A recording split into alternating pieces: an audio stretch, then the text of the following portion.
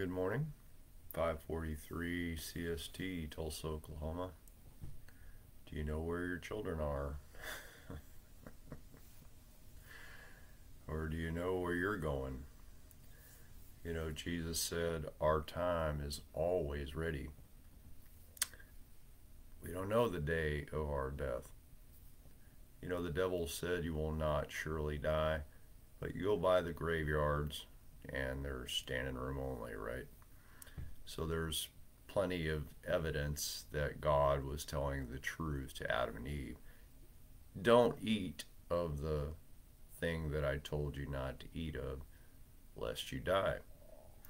And they did it, and they died. And so all die in Adam. So if you're merely associated as a human being and you're proud of the fact that you're a human and not a chimpanzee or something, and that's the extent to which you have confidence, you're trusting in something that is going to pass away. And there's evidence. Just, how many people feel uncomfortable driving by a graveyard? Well, the Bible said that in the book of Daniel, chapter 12, that people would run to and fro in the last days and knowledge would be increased. So you go out and you look at the traffic and people going to and fro in modernized vehicles and with gasoline power and electric power. All that are evidences again. You've got the gravestones that show dead people that God was telling the truth. You have electric power by which we're communicating now and the technology, so that there's evidence that God's word is true. Now, God told Noah after the flood that seed time and harvest, cold and heat, sun and moon, all these things would not perish from the earth while the earth remains. And so that tells you, for one thing, the earth is not going to always remain. It doesn't tell you that explicitly, but there's implication. You go on and read the rest of the Bible, which is what I'm getting to. So there are things that are true in the Bible that we can observe, and they make sense. They're solid ground of truth. And so if that portion is solid, God hopes, the creation itself testifies of the character of God, the goodness of God. I tell people, they say they don't believe in God. I say, well, take a breath. It's good and it's invisible. Okay, well, that shows intention. There's intent that you, as a created thing, if you believe that, the Bible said you're a created thing. And so there's evidence that the Creator has provided you with air to breathe. Just like if you had a puppy dog or something and it was scared or something or shivering, your tendency, if you had any kind of compassion in you, would be to pick up the puppy and hold it or wrap it in a blanket or turn up the heat in your house, something along those lines. Now, in our time, we have reports like people have children and they have allowed them to starve to literally to death because they're playing video games.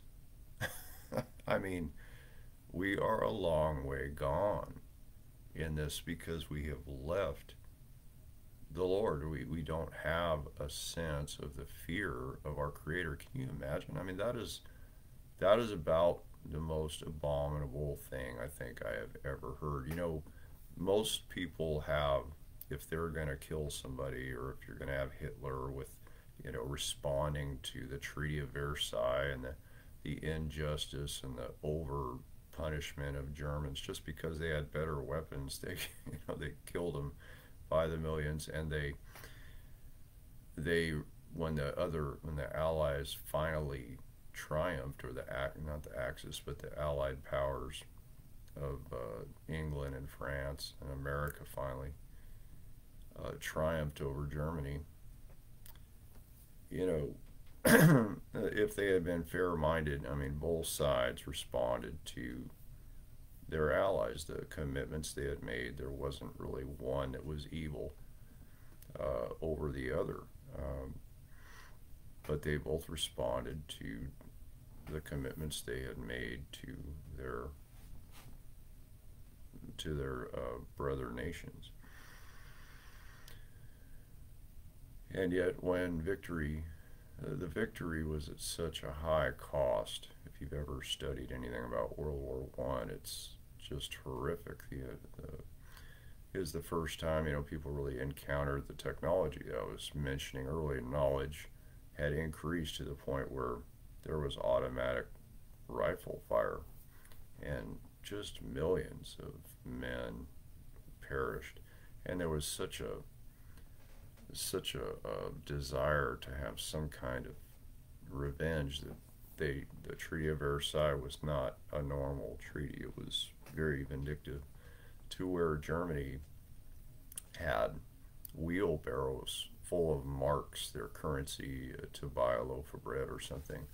And the inflation was so high. We're having inflation now, and we whine a little bit because, I mean, and we blame the president. It's not the president's fault. Okay, theirs is some blame because he should be encouraging domestic production and so forth to stimulate our own economy to that end, and that we could continue to prosper, uh, and not getting crazy about global warming as if it's the fault of the United States. That basically we are cleaner in our use of fossil fuels than other nations that and we know this. I mean, you go to China, they wear masks everywhere because their air is brown. I even went to Athens back in 1984, and you always see the pictures on the postcards of this pristine, clear blue, airbrushed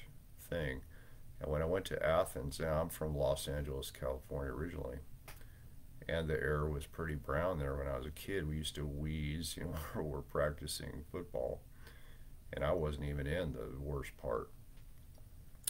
But I'd look across and you could see it pack up against the mountains, just a brown line at the foothills, and it's just disgusting. And people looked at that and they said, well, let's do something, catalytic converters and different things, because of the grace of God, and that we actually, have some sense of human life. It's from the Lord. When you have a heart of flesh that cares something about life and maybe even labors to respond to human need, you're demonstrating at least semblance of natural affection, okay?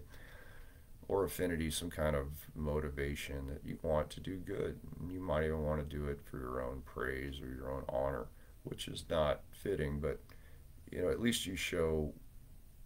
Our educational system tries to foster this sense of community, and that we have regard for one another. Love your neighbor as you would love yourself. At least we have the golden rule somewhat in our upbringing. What happens later, we'll get into, but uh, places like China or India have false gods, and they're made of stone, and they're made of fashioned out of wood or something. And the Bible says the kind of God that you serve is the kind of person you will be.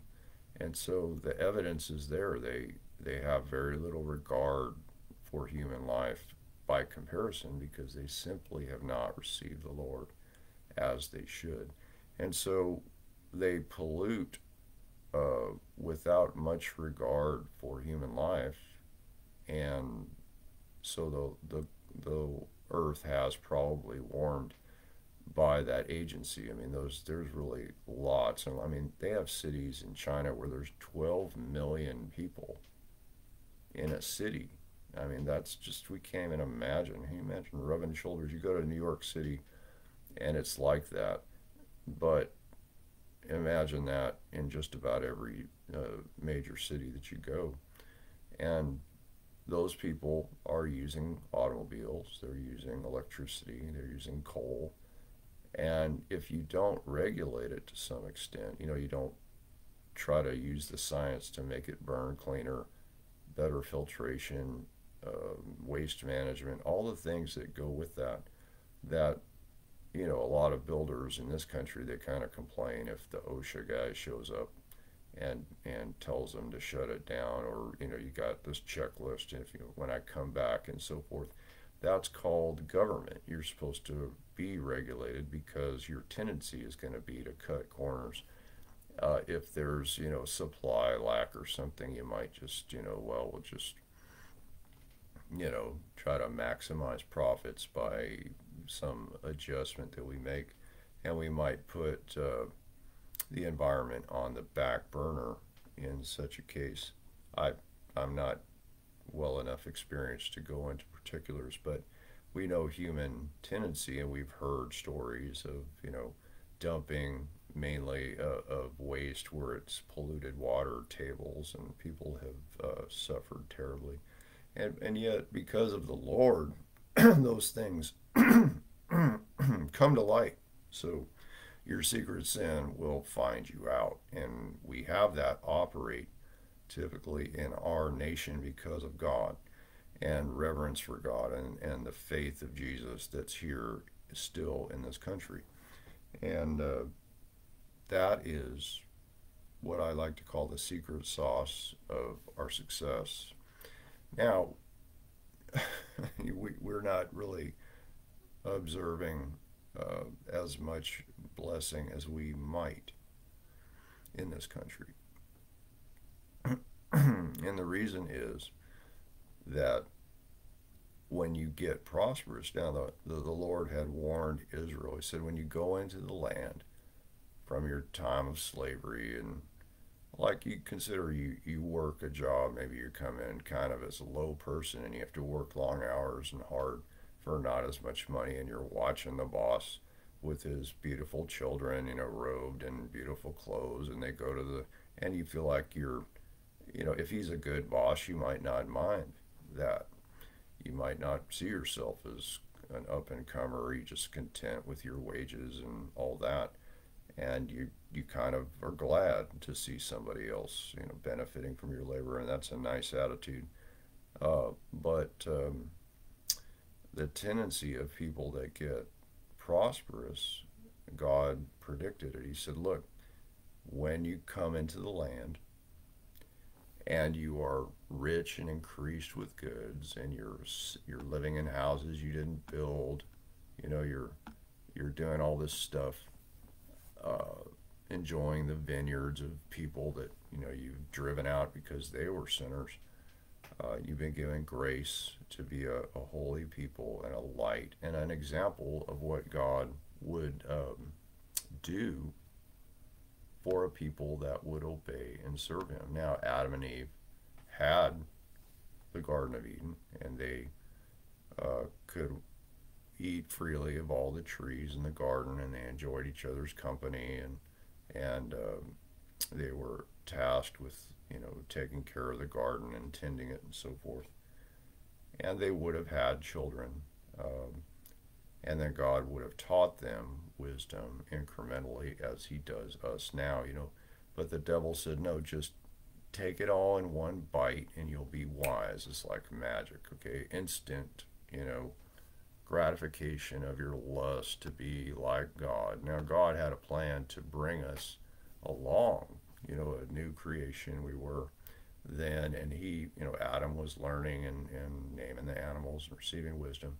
And if he'd have had children, of course, you would have had to probably build a fence, around that tree and different stuff, to keep the kids from running amok. And then you would have had a society based upon some kind of restraint of humanity toward growth and maturity, orderly progression, and a family could have ensued.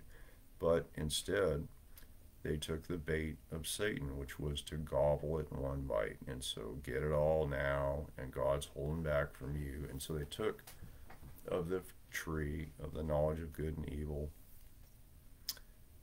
and died. And so we find ourselves now under the response of God to that, which is you have to labor to restrain your flesh. You know, everybody knows that if you don't have a job and you just sit around idle, that your flesh will still have desires. You know, you'll see the pretty girl on TV and you'll lust and you'll want that. The desire of the slothful kills him because his hands refuse to labor. So you get jealous or covetousness sets in, and then you've passed your prime. You've missed out because you just sat on your duff while you should have been studying or laboring.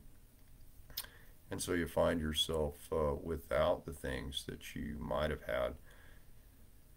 And instead of coming to God in repentance and saying, well, Lord, you know, I've been a knucklehead for too long and I've missed the boat, so forgive me.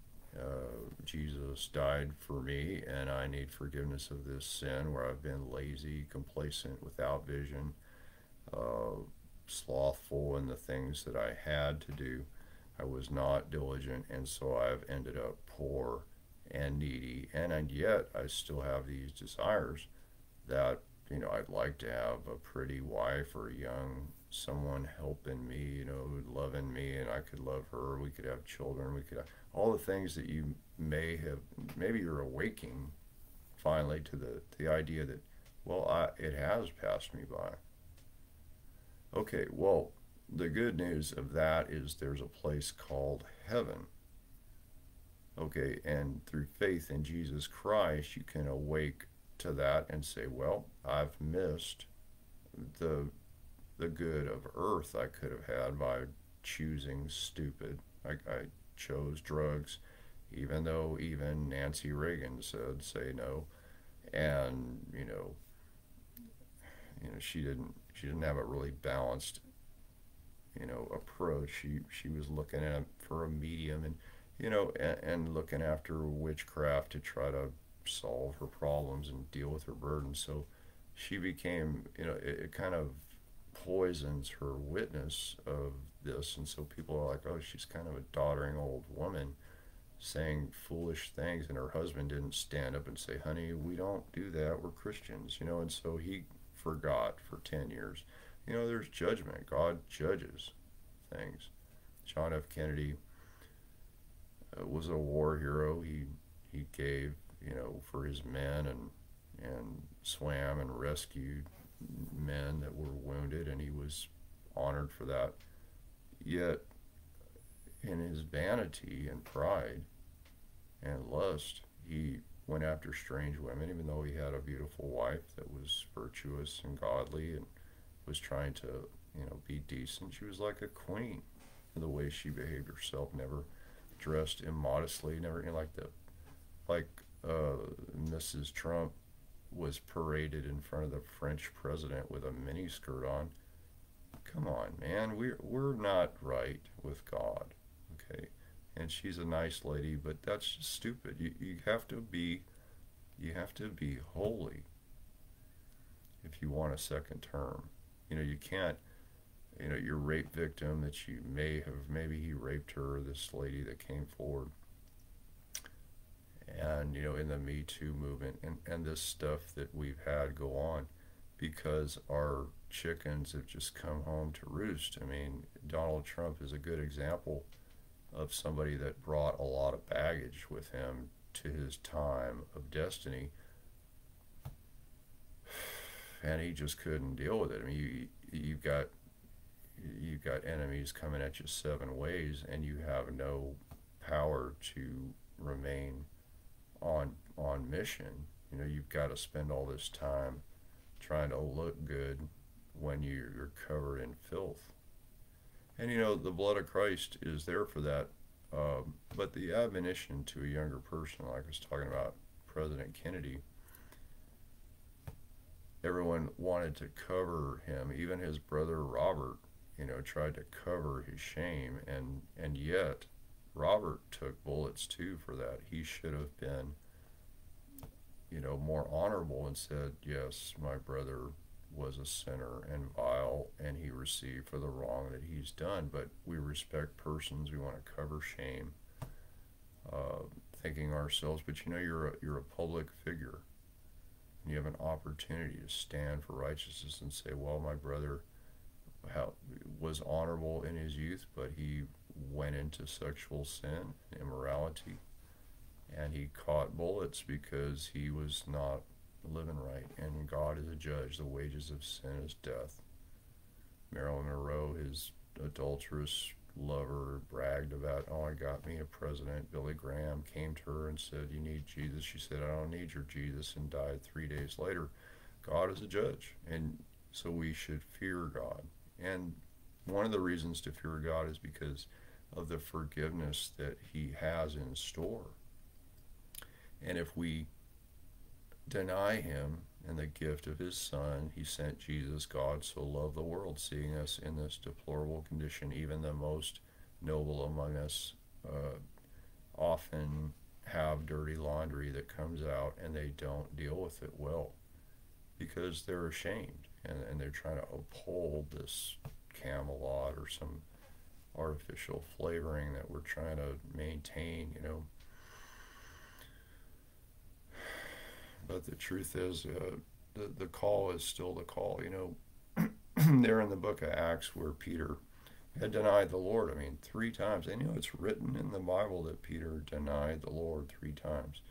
And we could have stopped the story right there. We could have said Peter denied the Lord 3 times, yet he's going to hell because but you see later that Jesus was gracious to him, because he knew Peter was weak and he just feared death, and the Holy Ghost had not been given yet. And so you could compare him with Judas. Judas never really came into faith. Peter had been with the Lord and trying his best and serving God, and even had a revelation of Jesus as the Christ, the Son of the living God, to demonstrate God was speaking to him. And so Jesus had prayed for Peter, seeing he was honest and trying.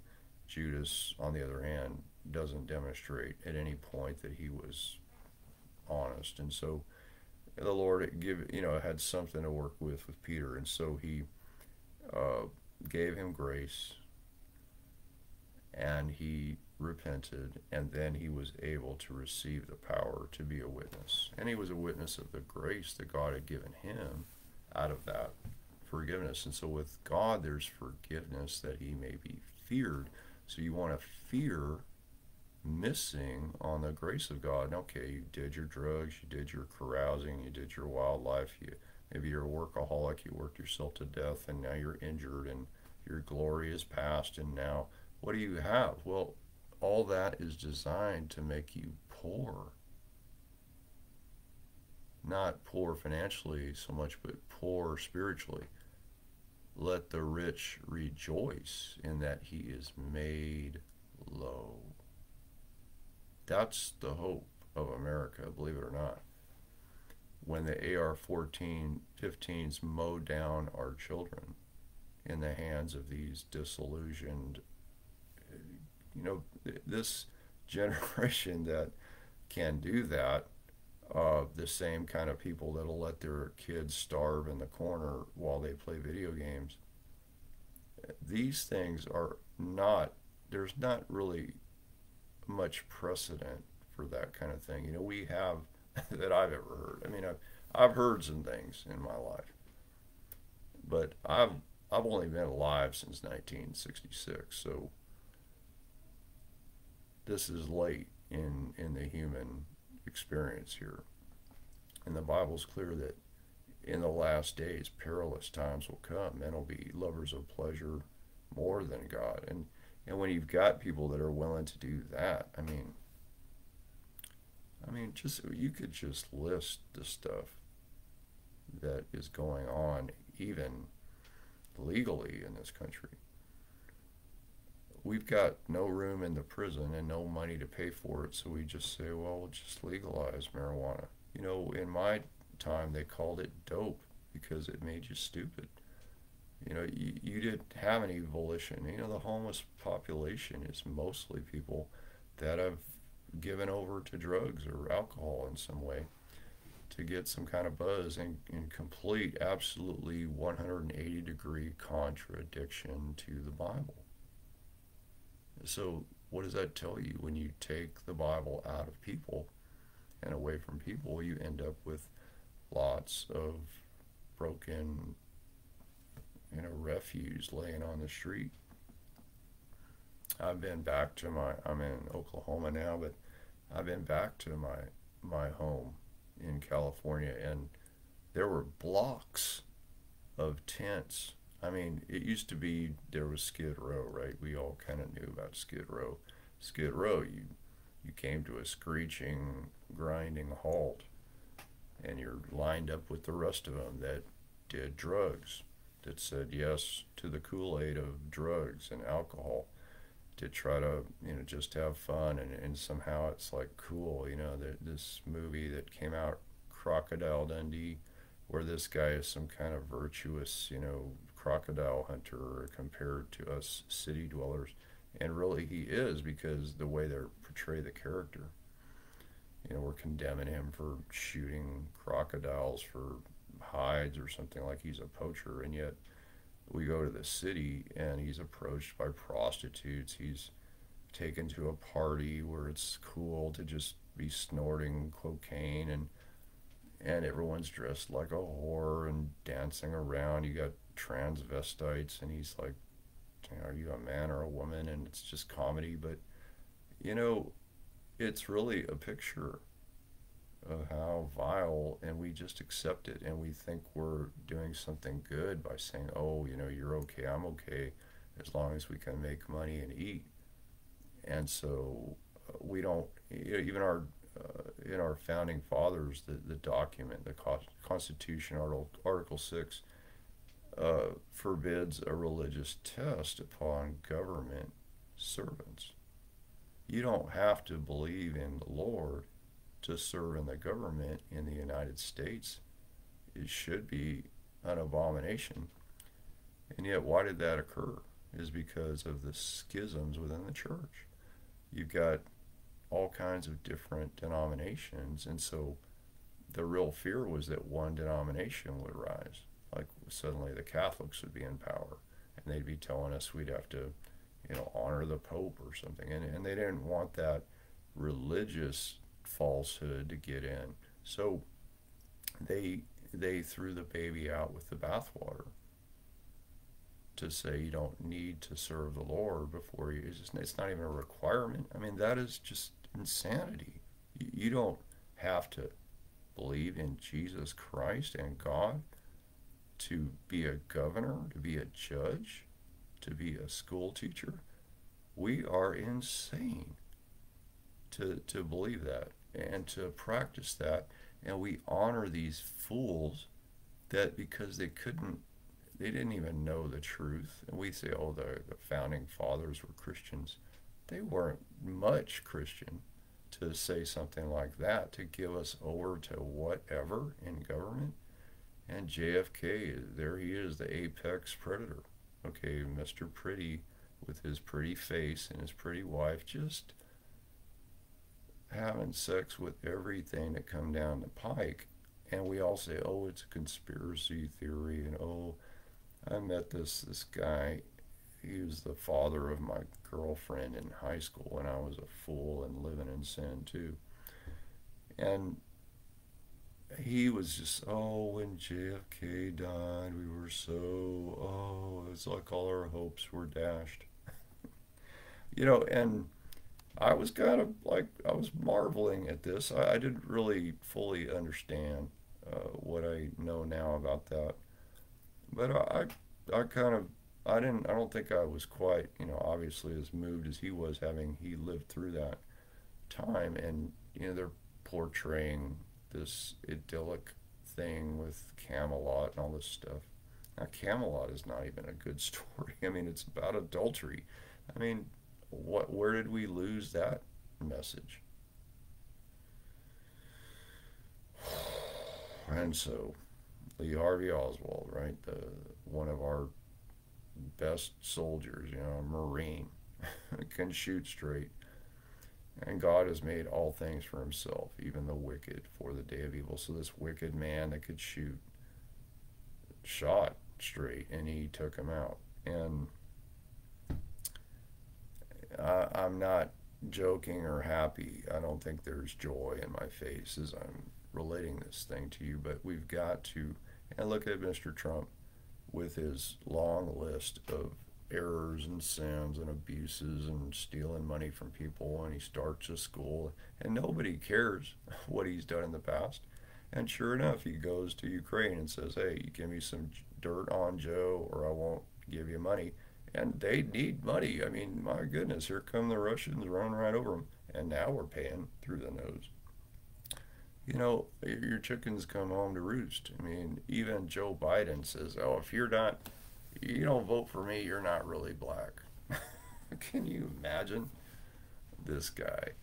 And Haiti is nothing but black people. I guess you have to be the right kind of black for him or something. But they say, hey, we're torn up with Cat 5 hurricanes the last however many years. We can't even count them. I mean, this stuff is preposterous, really. And for the first time, I think, in my life, some nation is asking us actually to come intervene in their business, right? Haiti says, hey, our president's been assassinated. The mobs are in the street. The gangs are taking over. Would you come and help us? And just help restore order and give us some money and help us build some buildings that don't fall down when the wind blows. And Joe Biden, he's just in office. He's already exhausted. Okay. He's sitting in a chair. He's not even standing up to answer the question. He says, no, we're not going to do anything. I mean, and so the next month, you have Haitians now, not Mexicans, black skinned Haitians crossing the border, being rounded up like cattle by cowboy looking United States border agents. It's just the biggest scumbag joke. And Emma Lazarus is rolling in her grave.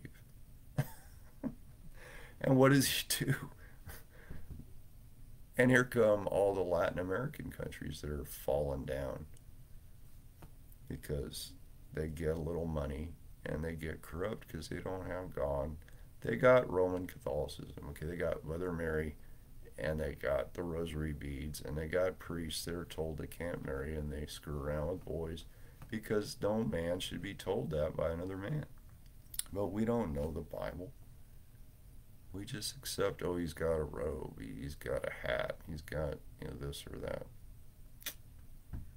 Why? Because we're so busy, taking the stones out of our cornfield, and we're so tired,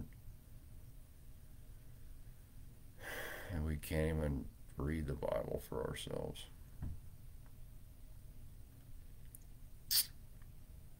And what's the answer of America, to this idea that, even the church doesn't have the truth like it should.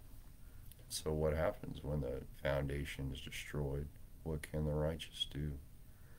Well, I'll tell you, it's relay the foundation. Okay, so we've got to go back and relay it. So what is the foundation? The Bible said it. There's no other foundation that can be laid than what is already laid. And you did not lay it. I did not lay it. God laid it. Jesus Christ crucified for you and me. That's it. That is the foundation of our life. And if it is not, we are on our way to a devil's hell and to the lake of fire, and you will be totally destroyed forever, and you will be suffering. I mean, you're going to be alive in that lake of fire. And I know a guy. His name was Elmer Steele. When I met him, he was 82. And he said he was dipped in the lake of fire by God for 16 seconds. He had been the driver for Pretty Boy Floyd, if any of you know who that is. And he had inside information. He said they would call him Chalk Floyd because his habit was he'd kill people and throw them in a chalk barrel. It was like a barrel they used for pickling or something.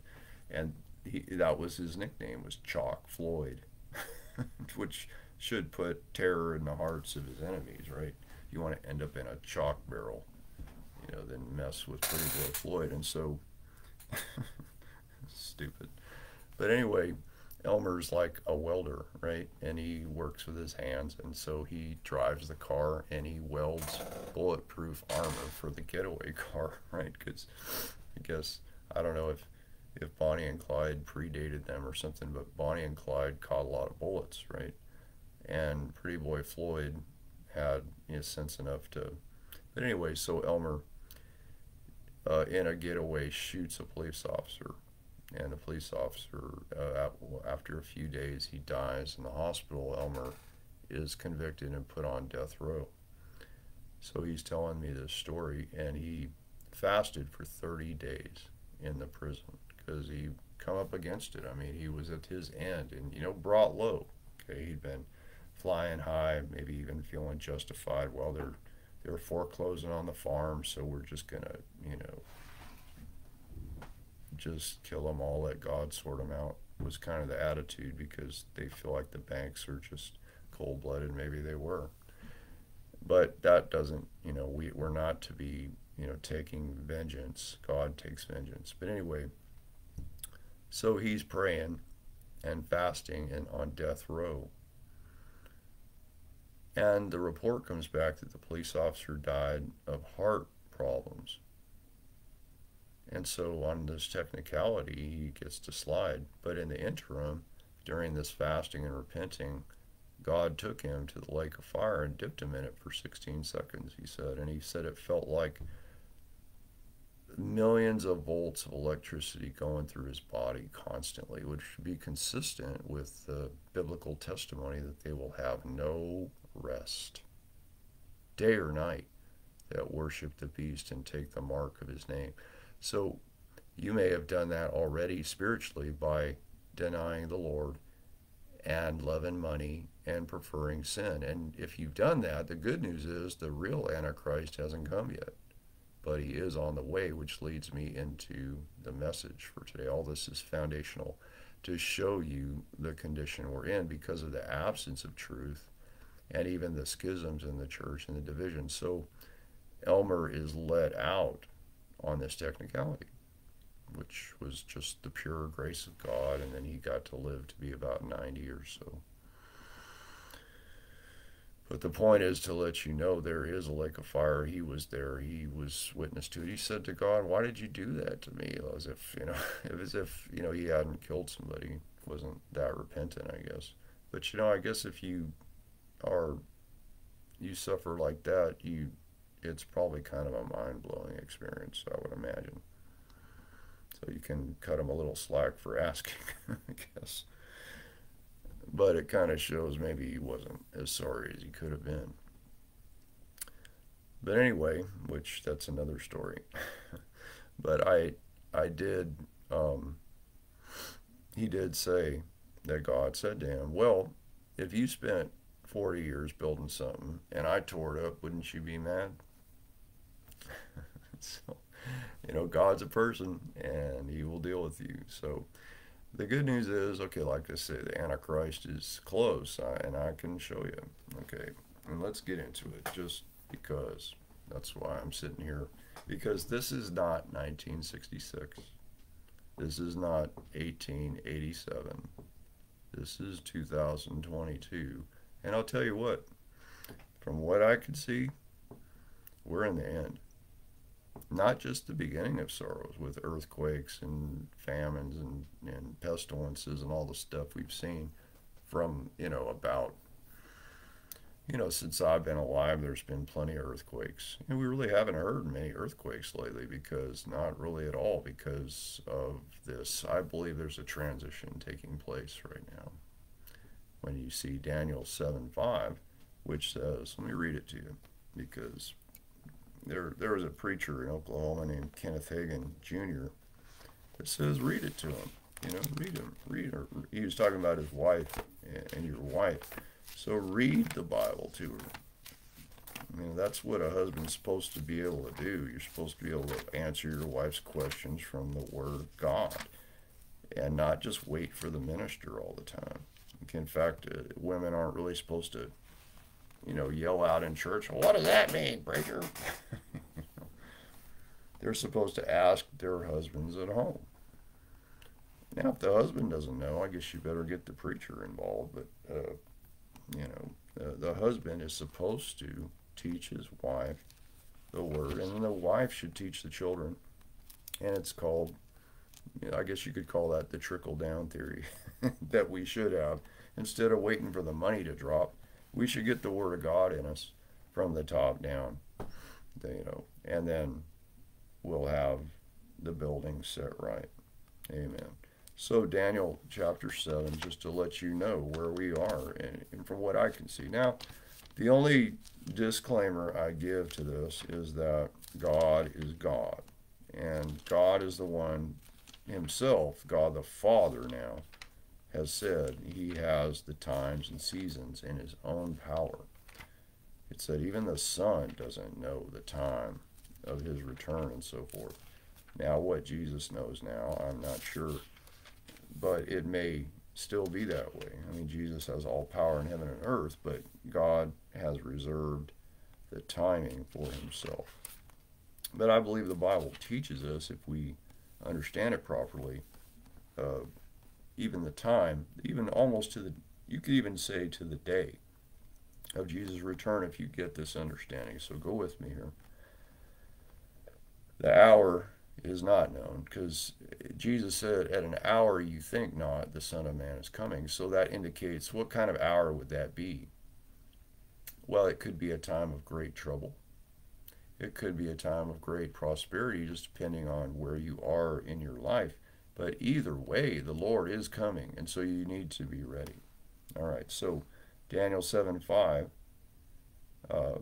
Well, let me give you a little bit of context here. So Daniel is having a dream during the reign of Belshazzar, who was a wicked king.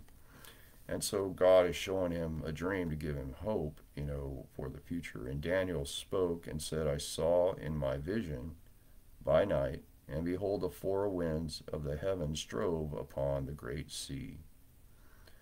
And four great beasts came up from the sea, diverse one from another. So this is an indication of sort of a creative process. When God made the earth was formless and void, and there was darkness on the water. So God had destroyed the previous creation with the flood at that time.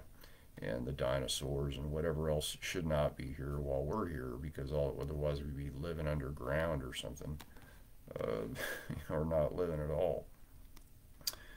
So God had destroyed that creation with the flood. There's water all over the world, and then the wind, the Spirit of the Lord sort of moved upon the face of the waters, and there's this like stirring kind of thing. So this power, there's four winds of the heavens strove upon the great sea. So there's like this battle going on in heaven. There's the Spirit of God, and there's the prince of the power of the air, Satan. And Satan has a claim. He still say, well, they're still guilty. They're still sinners, and they have not repented. So I have a right. And so God in his mercy and Satan, they're fighting, still striving. And God would like to have mercy, but the fact is the fact. There's got to be death for sin. And so here it comes.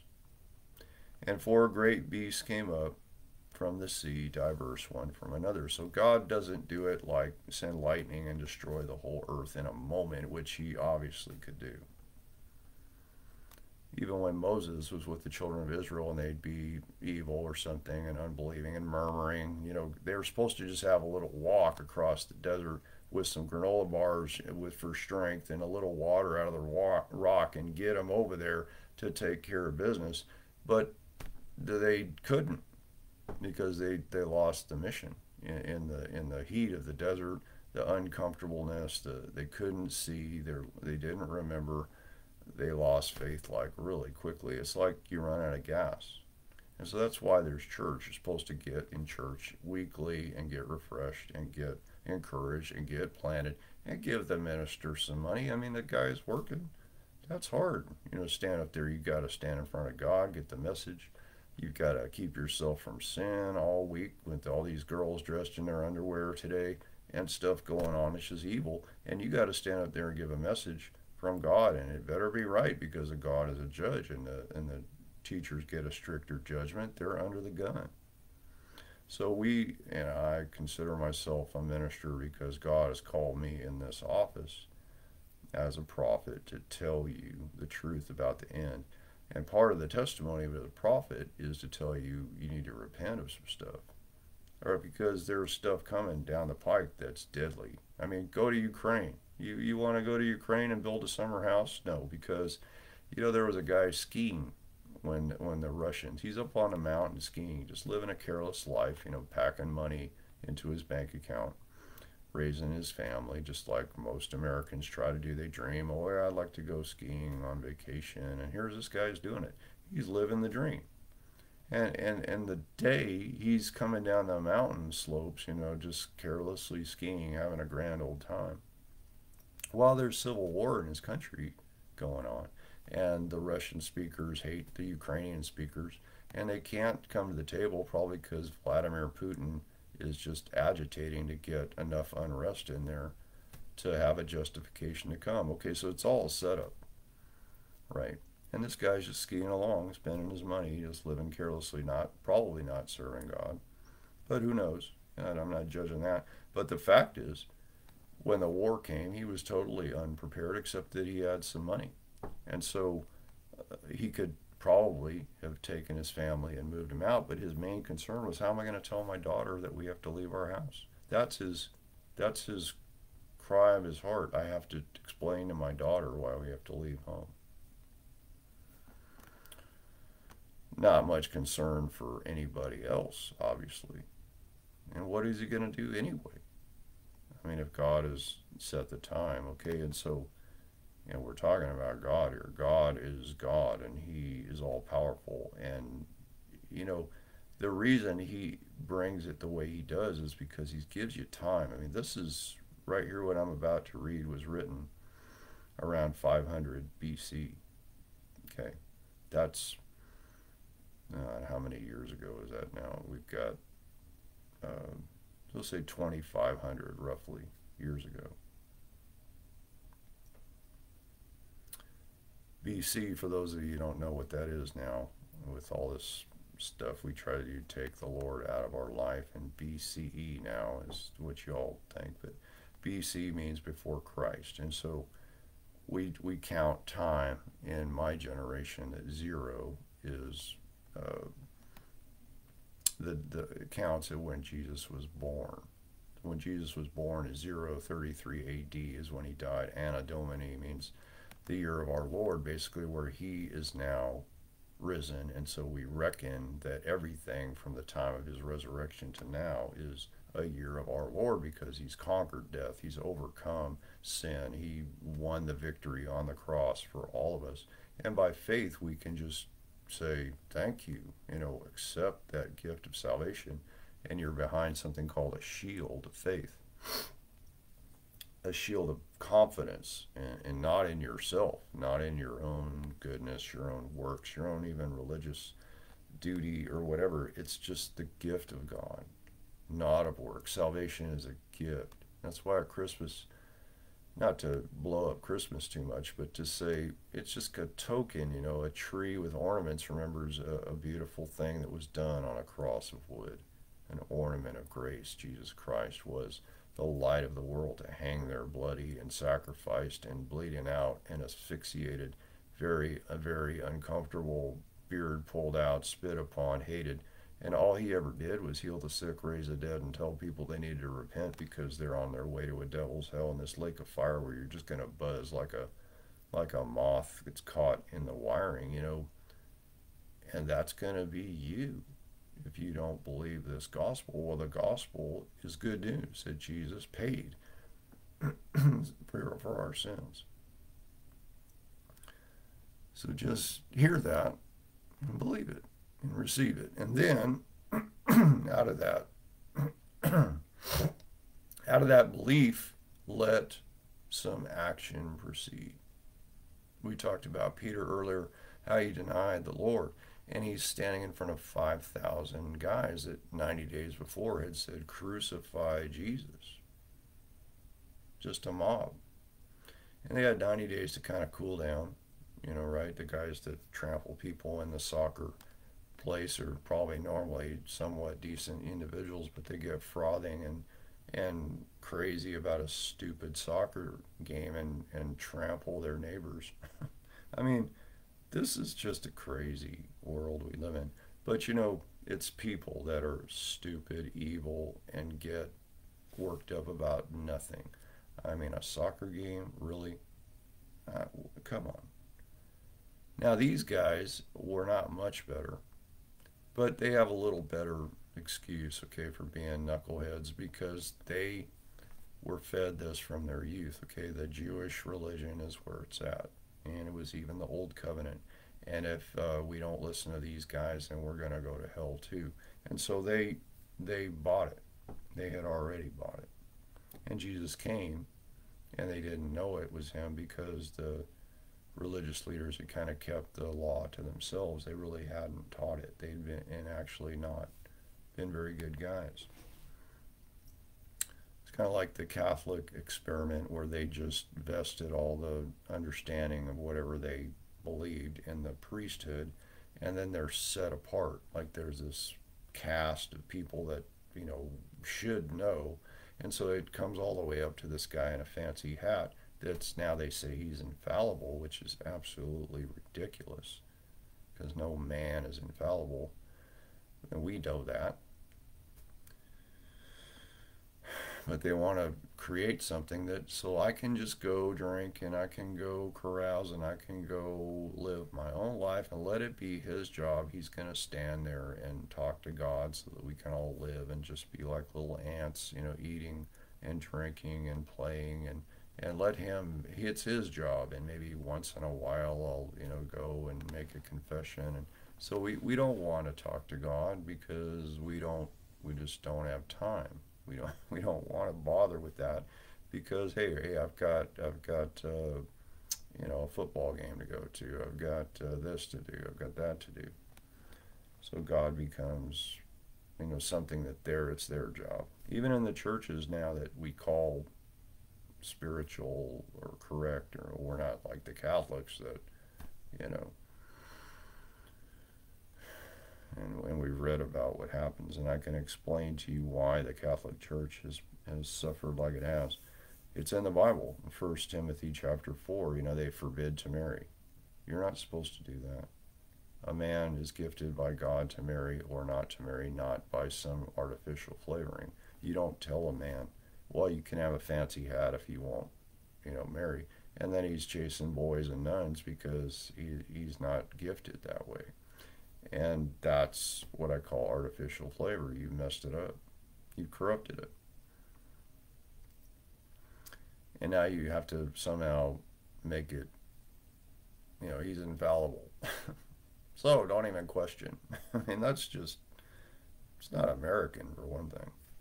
America was founded on the idea, we're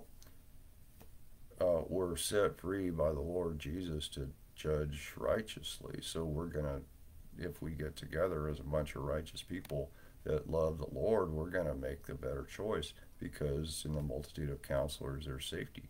So these biblical foundational principles are there, but did we do it quite right? No, we didn't, because we have omitted we've made it not necessary to be a Christian even to serve in the government. How are you going to have a righteous government without righteous people? Righteousness is not something you have without Christ. Christ is our righteousness. The Bible said righteousness is a gift. God gives you his righteousness in exchange for your sinful nature that we are all born with. And the problem is people won't accept that. They think, oh, I'm good to this puppy dog, therefore I'm a righteous person. I care whether or not the spotted owl has a home and whether there's trees in the woods. So therefore, I don't eat meat because I'm so much better than you. You're so mean, you'll eat a cow. And that becomes our measuring stick by which we judge, oh, I'm a good person. as you get up from your slimy bed with your slimy boyfriend that doesn't even have a job and won't get one, and you don't care because you're working and you can provide, and then one day he just decides to go off with someone else, and you decide, well, I'll just get me a girlfriend.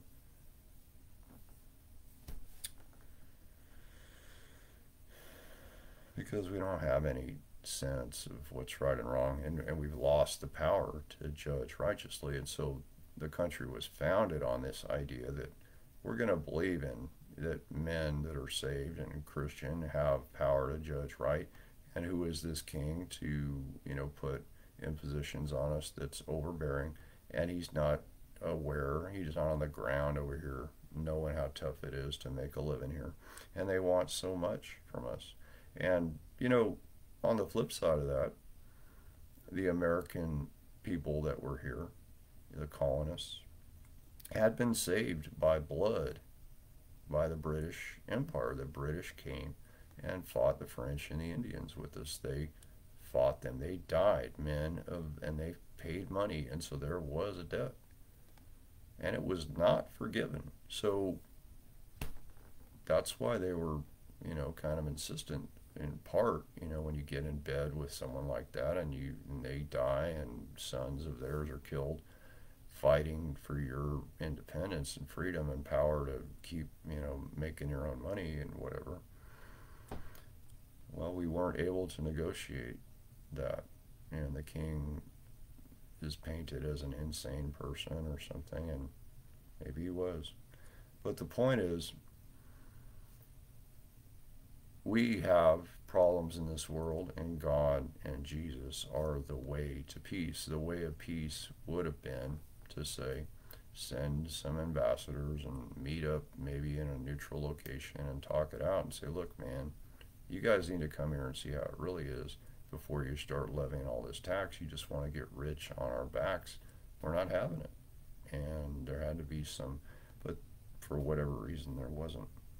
And so you had hundreds of thousands of people killing each other, that their heritage was actually to be brothers. Ephraim is Great Britain, the son of Joseph, the younger son, when Jacob crossed his hands and he took his right hand and laid it on the head of Ephraim. And Joseph was like, no. That's not right. You should put your right hand on, this is the firstborn. And Jacob said, no, because he did it on purpose, because God was showing him in the cross, there's going to be the birth of these great people. So Ephraim was to be a company of nations. Well, history tells us that at a certain time, the sun never set on the British Empire because there was some country that was under British rule. What was the effect of that?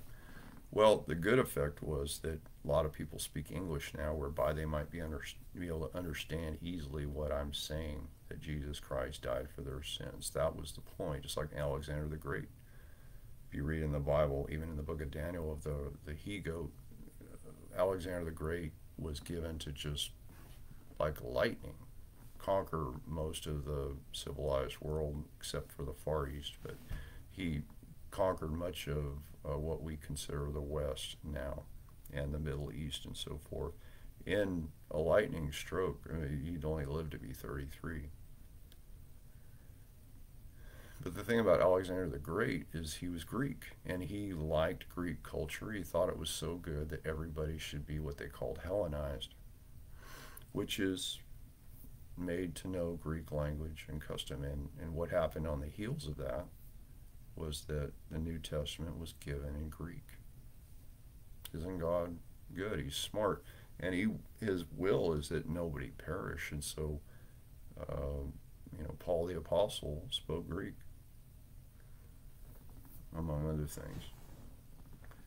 And he was able then to write letters in Greek, and a lot of the known world at that time spoke Greek, even Alexandria and places like that. So the same thing happened with the British Empire. So they went around the world and they subdued a lot of it. They were a naval power and they dominated the seas. They knew how to build ships that were lighter and faster and could, travel and be quicker and more nimble in battle. The British were known to be sort of a disciplined people, and they had that ability.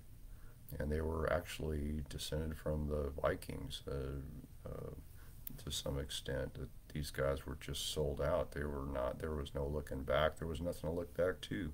They come from a frozen wasteland, and they just said, "We better go get some," and they just started sailing around, taking whatever they wanted. Well, then they got civilized, and they sat down, and that kind of just, we don't care, we're going to do it our way, went forward. And unfortunately, um, they weren't much good at the gospel. And so if we read here in the book of Daniel, this is actually talking about, uh, at first you might think it's talking about Babylon, but the four beasts here, the first was like a lion and had eagle's wings.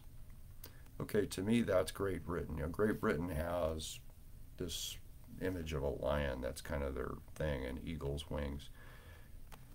And I beheld till the wings thereof were plucked, and it was lifted up from the earth and made to stand upon the feet as a man, and a man's heart was given to it. So to me, that's England and the United States.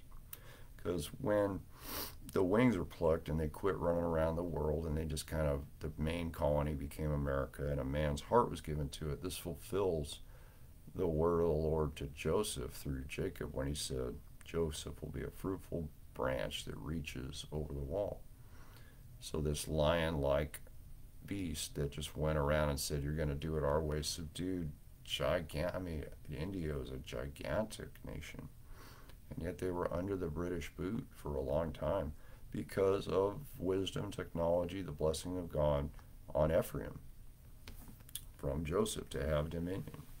And the point was really to give them the gospel, but you know, they were more, it seemed like they were more interested in feeling the need to just subjugate people for a season.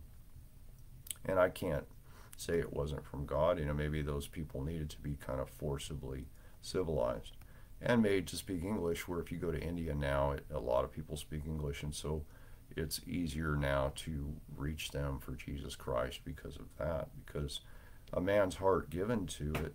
The United States has a reputation, at least in the recent past, of being somewhat of a compassionate nation. I think that is changing, unfortunately.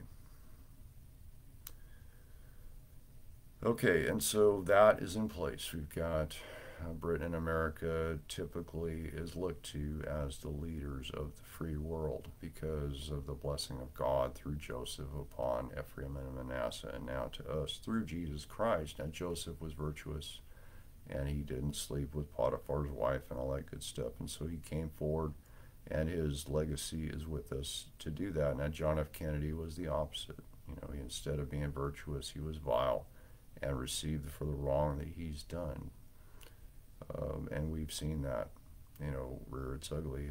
Bill Clinton, other people that were gifted, intelligent, charismatic, you know, had some wisdom even from the Lord to do good, and yet their character has brought them low to where when you say Bill Clinton, you think of something bad instead of good, and that's not what you want, young person. You don't want to have to be Judge Kavanaugh, you know, swallowing water like you're in hell already, and your stuff is all in the breeze. You know, you don't do it. Just don't go to the party.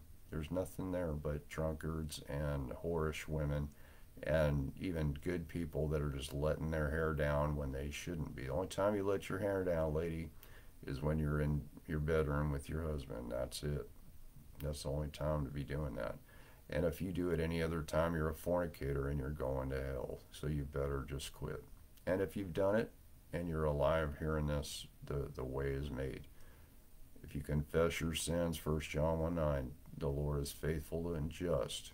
Now, why would he be just to forgive you? Because of your faith in the suffering, pining, agonizing death of Jesus for you.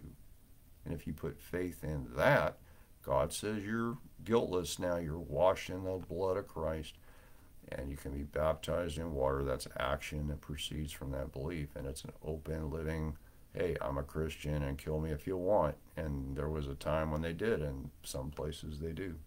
So that's why it's important to be baptized openly, to say, look, I'm Christian. You're confessing Jesus Christ's death before man, that you needed it. Okay, that's what you're saying. You're not that good. Look, you're in a fornication relationship. You're on your way to hell. That's not good. No bueno. Okay, homosexual, you're an abomination to God, and what you're doing is an abomination, and you need to just admit it. Okay, and not just admit it, but come to the altar and say, Lord, forgive me of this sin. And in doing that, you meet the terms of the new covenant, whereby God's grace is extended to you. With him there is forgiveness, that he may be respected, feared, regarded. Hey, he's the way. I might, and then I have to decide, do I love my little married to a man boyfriend, whatever I've got, and all this esteem and praise I get of man? Oh, yes, we're full of gay pride, and we're stupid, but aren't we just wonderful out here, in our handcuffs and all this crap that they parade? I mean, and what are we doing? We're insane. It is absolute insanity in the light of God's truth. Or Sodom and Gomorrah. Sodomy, the word sodomy comes from Sodom. Have you ever read about Sodom? It was burned not from a nuclear bomb, but from God's own anger. His fire came down from heaven and absolutely incinerated that city. And he can do that. You don't think God can? I mean, you ever been hit by lightning? If that bolt's big enough, it'll burn you smooth to nothing. And God's powerful. Anything that's got power comes from God's power. Would you stand in front of a bus? That thing is powerful, and it'll flatten you. And God uses the example of a great white shark. He said, I made that thing. You be scared just looking at it, and you're going to stand in front of me with your little haughty, half-naked butt floating down, Madison Avenue with your gay lover and your rainbows wrapped around you.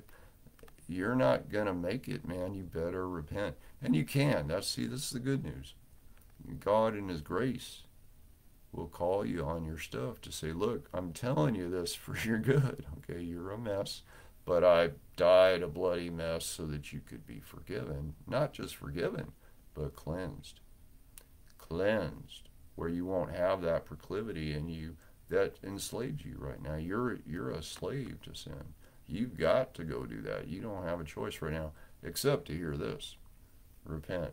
And this is what Peter preached to those 5,000 murderers. Peter didn't have a gun, by the way. Now, they had whipped Jesus. They had torn out his beard. They kicked him and beat him up and did all kinds of horrible things to him and crucified him dead on a pole, okay, on a cross. Peter knew that. And he wasn't going to be different, because Jesus said, if they do this to me, how much more are they going to do to you? You're not as good as me. They're going to do worse to you. So, because, we know Jesus was Jesus, but Peter, who are you? You're just some guy, fisherman, telling me to repent. And, we saw what they did to Stephen in Acts chapter 7, just stoned him smooth out without no fear at all.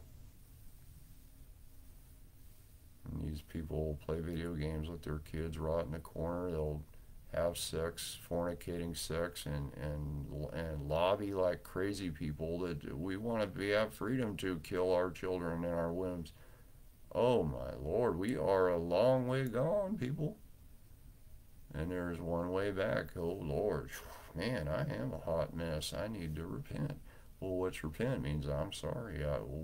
Jesus. I mean, God is a killer. If God decides your day has come, your day is about to come, except for one thing. Prayer. Somebody's praying for you. And I'll tell you, if somebody's praying for you, then Jesus is praying for you, if they're Christian. And that's not power to presume I'll just go on along and one day I'll just have this, miraculous. I'll just keep doing wrong. Oh, if you're hearing this, let's stop and drop and pray and say, Father God, I have sinned. I'm vile. I'm unclean, Lord. Unclean, Lord. Forgive me my unclean way. Lord, if you can still do something, deliver me, save me, cleanse me from this unrighteousness, this vile way of mine that I've learned from my youth since the 80s up to now, or whatever, the 70s, 80s.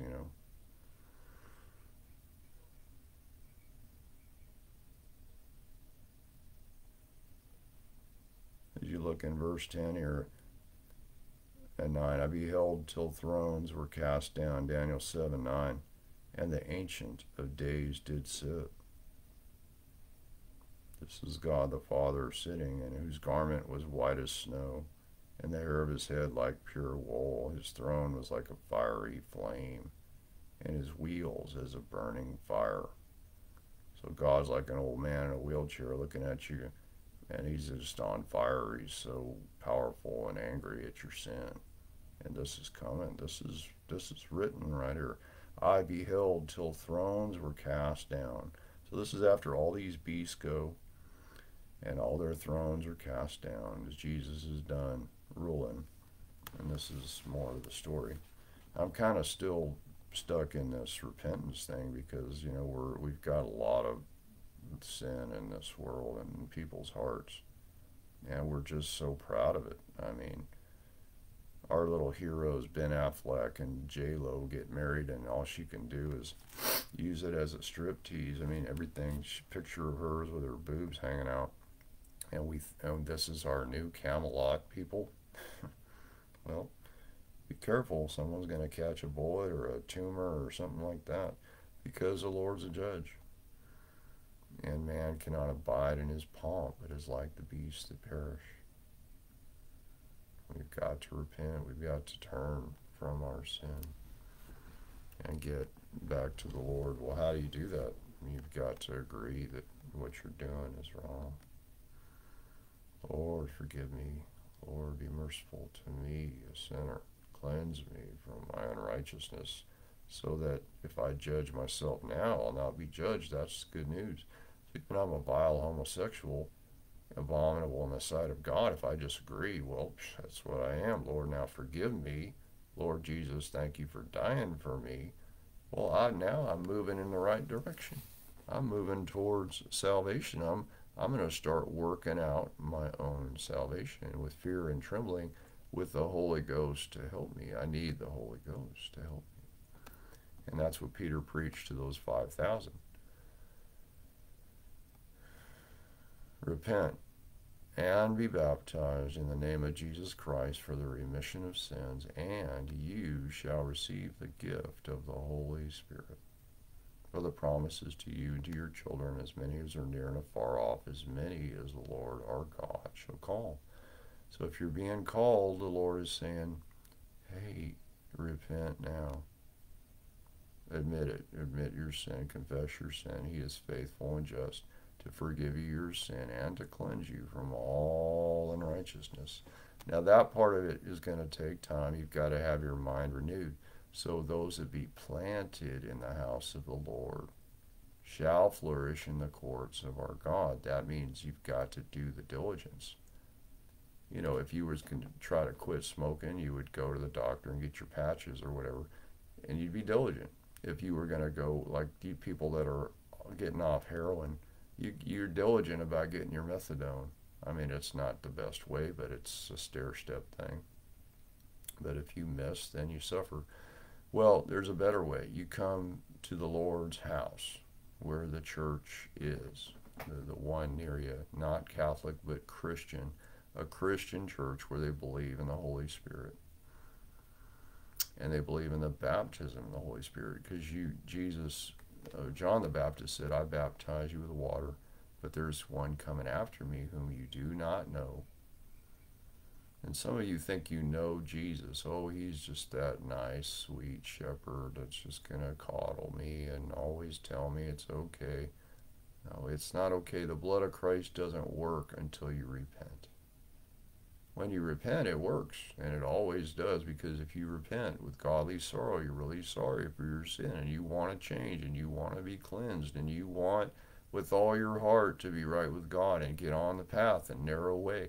Straight is the gate, and narrow is the way that leads to life. And few there be that find it. I mean, the main reason being they're not seeking. If you seek, you will find. If you knock, it'll be open to you. This book is still here. And it's not that expensive. You can go get one for $10. Brand new one. With big print and everything. And God has made it available.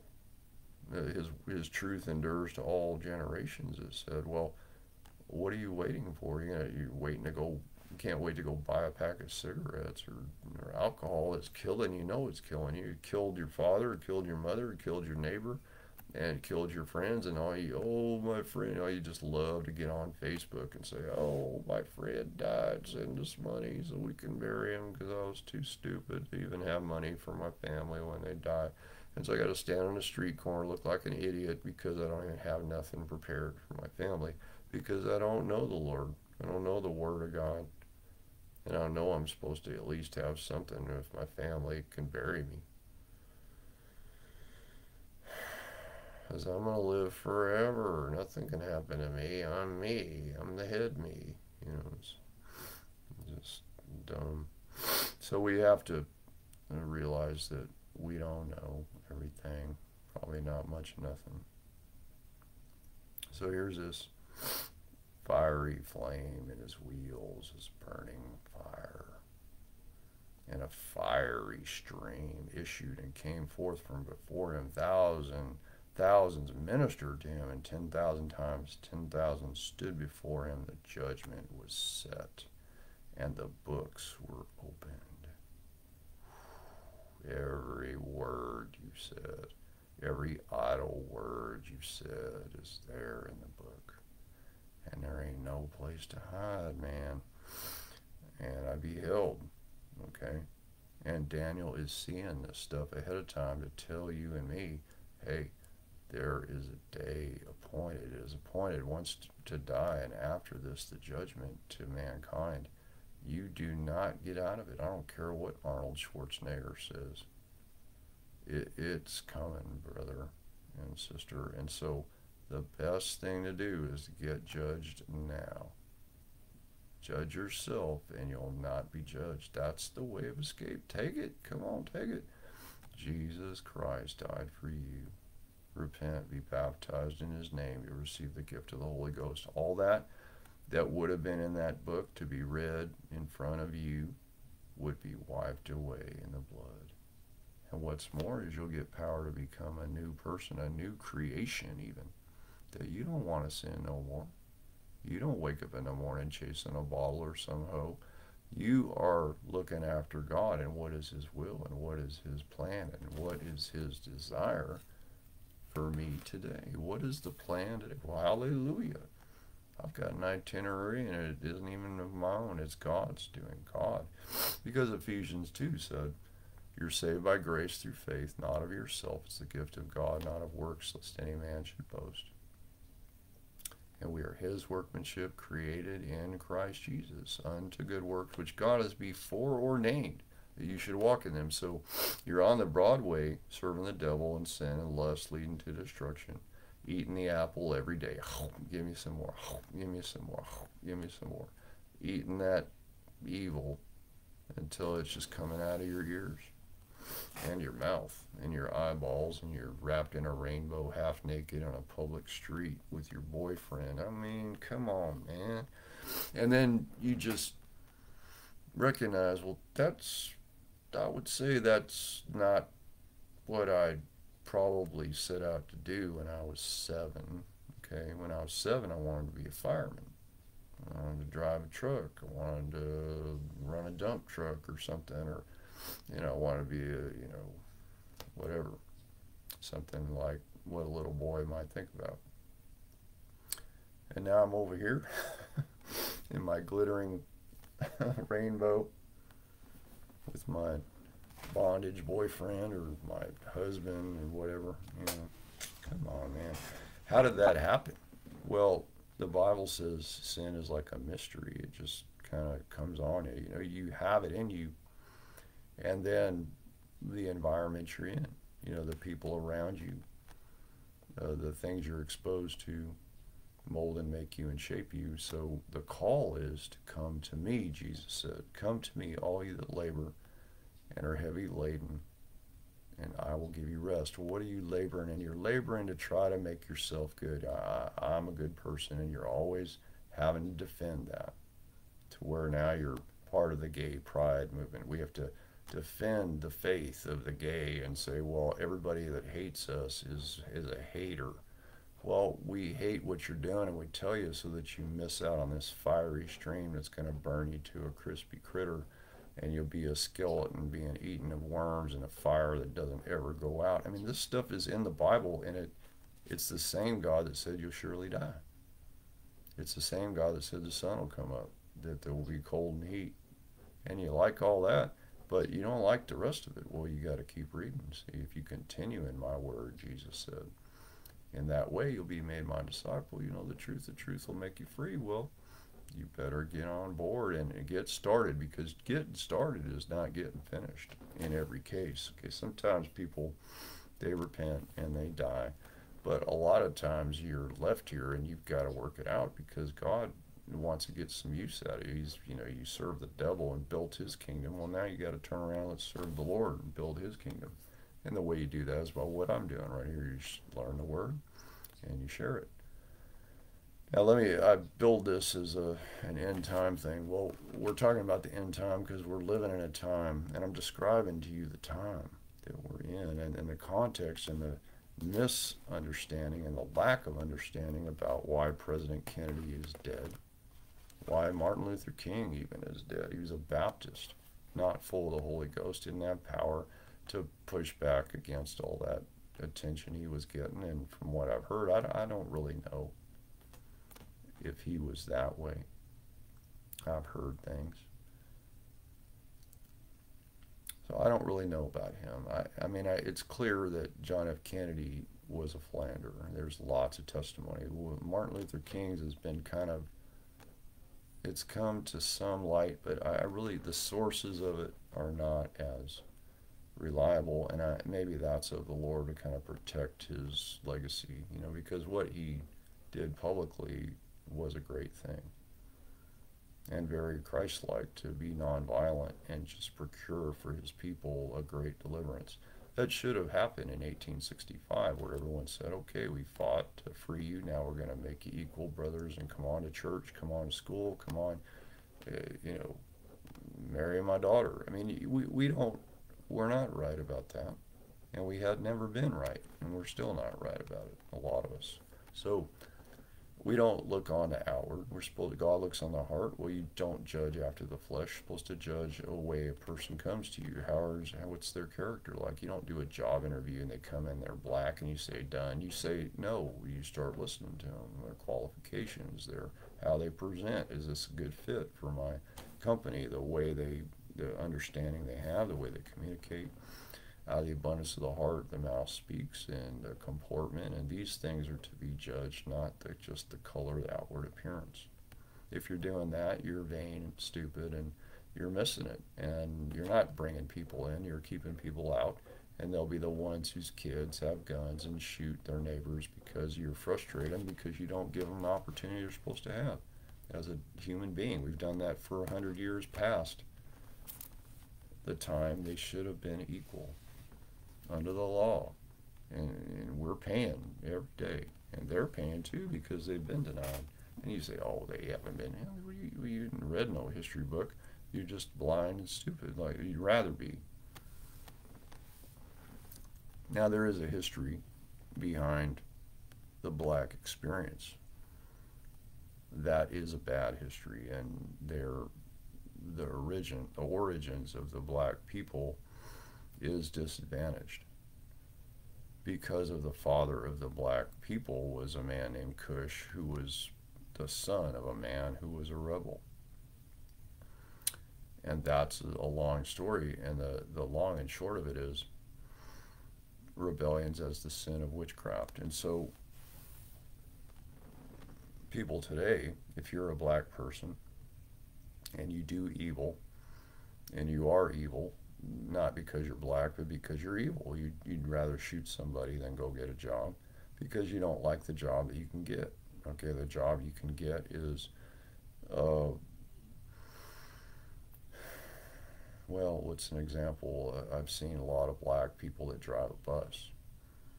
Are you glad that the bus driver shows up, stops, is courteous, gets out, makes sure your wheelchair gets strapped in good, and gets back in the seat and drives you where you're supposed to go? Do you care whether he's black or white? No, you care that the bus gets where it's supposed to go safe, and a lot of them do it. Now, why is a black man a bus driver and not a white man? Because that's what they can get sometimes. They don't they don't get the opportunity to be welcomed into the big circle with the oil fields and the higher up stuff that the white people got. How did the white people get it? Because they were Christian first, and that's it. They were Christian first, so they're blessed ahead of them, and that's just the way it is. It's not because they're black or white so much as that the white people got Jesus first. They did.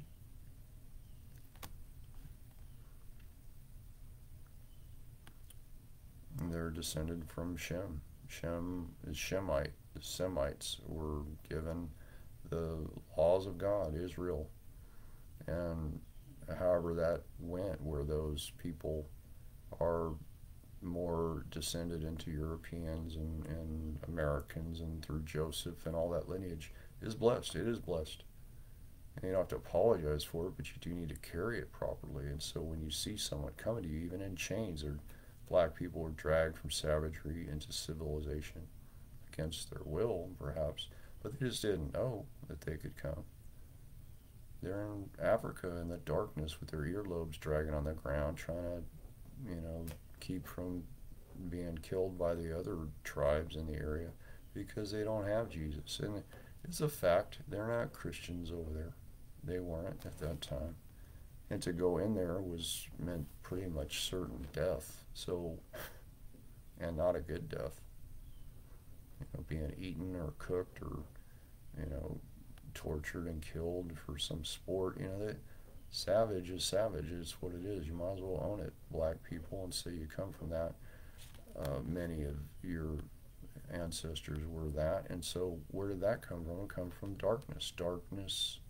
Ham was evil. He said, "Look, ha ha ha! Look, Daddy's naked in the tent, brothers. Let's subvert the whole thing, and we'll take over because he's a drunk and he's naked." And not taking into consideration, he's old. Second, he's been through a lot, and maybe he just can't sleep, and they don't have NyQuil, so he just drank some wine to go to bed. And his blanket came off. What are you doing snooping around in his tent, fool? And that's disrespectful. And Noah woke up and knew because God showed him, and he said, okay, cursed be Canaan. So he cursed Canaan, was like the third born. But God says no, everyone gets for their own sin, and so Ham was cursed right on down the line, from himself on down. Ham has a bad name. And Cush was his firstborn. Cush means black, meaning his kid came out dark-skinned. And so those descendants have had it rough. And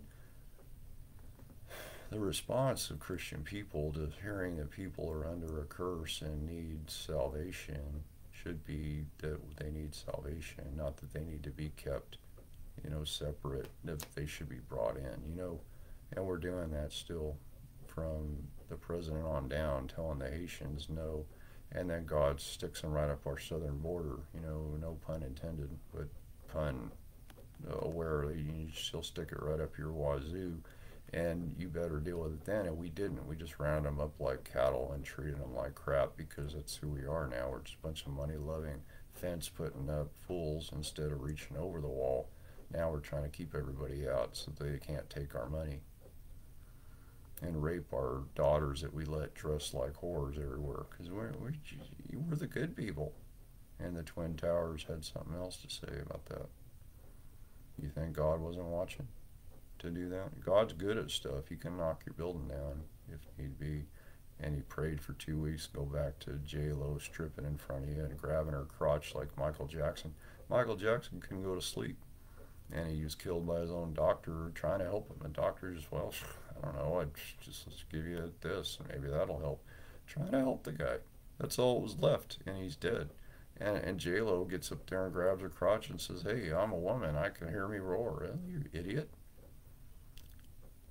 Did you not see what happened to that poor kid? They taught him to sing love songs when he was 5. What kind of parenting is that? Or John Benet Ramsey, they dress their little daughter like a dang beauty queen and expect some guy's not gonna rape and murder her. There's knuckleheads, there's wickedness out there. Why are you gonna fan the flame, you dumb idiot?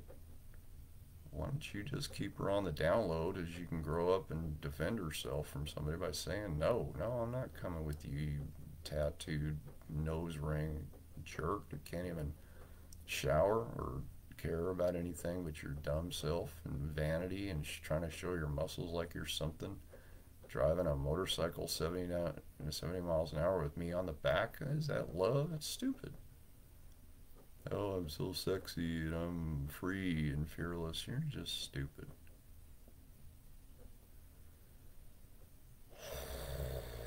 And so what do? We say, yes, Lord, I'm stupid. You know, here I am in the hospital now with all my road rash.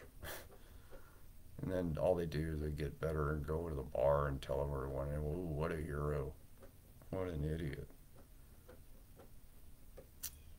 I can't stand it. I see these guys riding on a motorcycle with their 5-year-old hanging on for dear life.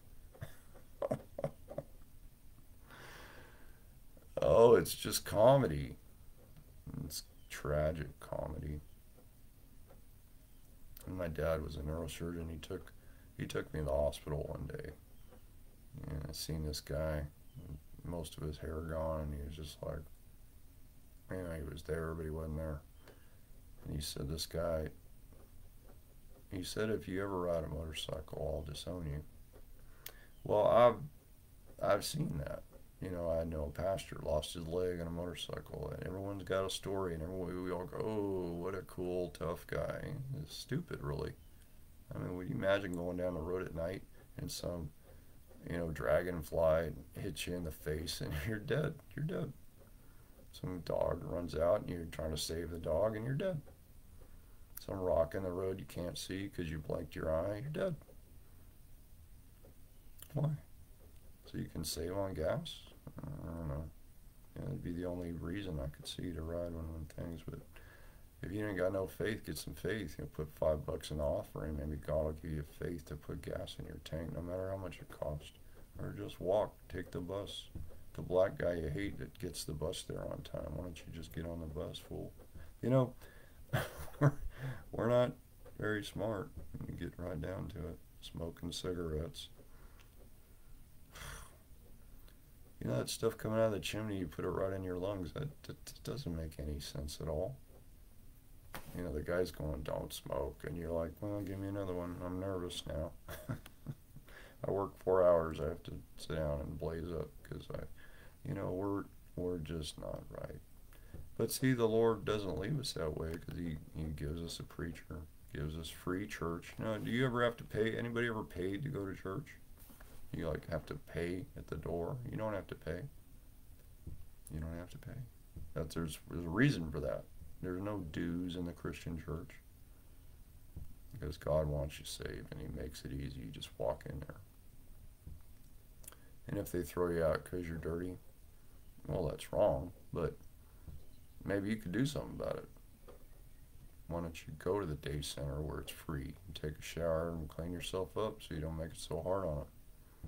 You can do your part. They're judgmental. Well, maybe it's good for you that you go take a bath. It's free. Too lazy. You just want to lay there until someone throws money at you. And how'd you get that way? It's worth a look. So, you examine yourself. You say, well, when my mama said, be home by 10, don't wear that, I did it anyway. Stayed out till 12 or 1 and was wearing the short skirt, and we both got tired and ended up sleeping together, got knocked up, and then he hit me in the face, lost half my teeth, and whatever else happened to you, and it was your fault because your mama said no and you said yes. Well, what is that? That's sin. It's rebellion. And can you admit it? Can you go back and say you're sorry? Your mother's already dead. There ain't no mama to go back to. So where you go? You go to Jesus, because the church is there. And if they need you to clean up, just go take a bath, come home, go jump in a river. That $5, don't buy cigarettes, buy some soap. Oh, they gotta love me. Well, why don't you love them enough? Why don't you honor God and clean yourself up and quit making it everybody else's problem? Don't you want to be part of that? Be part of the solution. It's not hard to do.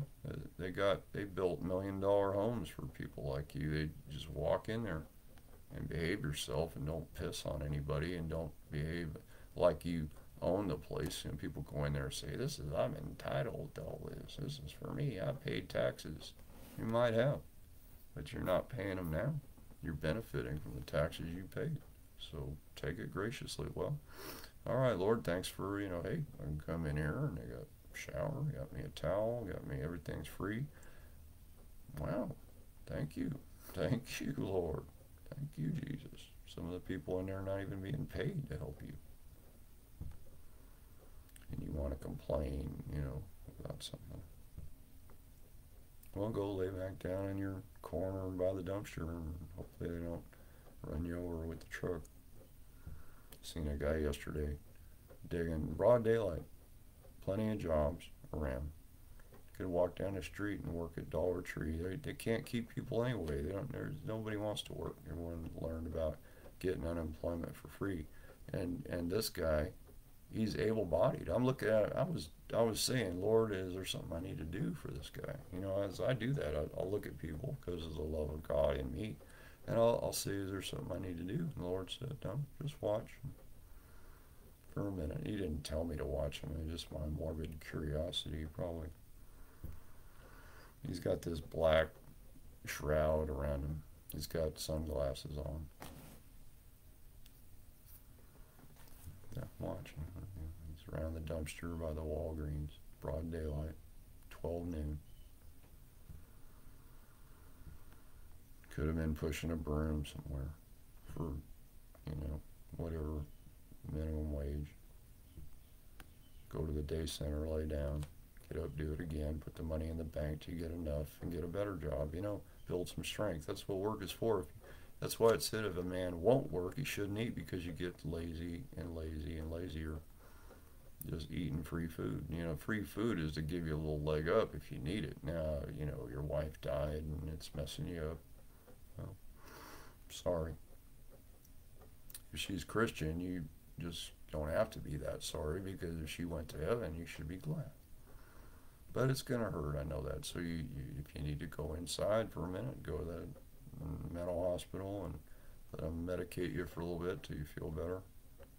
Or go to your brother's house and just say, hey, bro, I can't handle it. Let me just lay here on the couch for a few days and just deal with it. And you've got a brother like that, cool. You got a church member like that, cool. If you got nobody, well, go to the shelter and just talk to somebody. Man, it just hurts, and I can't pay my bills because I can't sit there and write a check because I'm just too beat up. And mourning, takes time. But don't let it take you all the way out, And if she wasn't saved, you're not saved, we'll get saved. Come to church, sit down. The Holy Ghost would love to minister to you. And He'll help you weep it right through, and you'll get understanding. And you know what? You'll end up on the other side of it, saved and filled with the Holy Ghost, and you can even pray for that person that was lost. Because the gates of hell won't prevail against the church. You're part of the church. You got power to pray. I've prayed for loved ones. I wasn't good at witnessing when I first started. I wasn't good at living. So they're not going to listen to me much. They did a little, but not enough, and I wasn't good enough. And so getting better, I just well, Lord, I started to pray for him. He said, well, I'll perfect what concerns you. That's God. That's the goodness of God. I'll perfect what concerns you. Jesus went and preached to the spirits in the lower parts of the earth when he first got off the cross. When he left his body, he went down and preached because they hadn't had a shot yet. Well, It's the same. If I ask him, he's glad to do it because he don't change and he likes to serve. Jesus is a servant still. Even though he's the king, he still hear your prayers. You don't have to do that, but he does. So no matter what it is, just say, Lord, oof, just call on the name of the Lord. You'll be saved. You'll be delivered. And just make a habit of it, okay? And that's what church is all about. You make good habits. Call on the name of the Lord. Don't go cuss him out. Don't buy a gun and don't do any of that. Just call on the name of the Lord. When a man's ways please the Lord, he makes even his enemies to be at peace with him.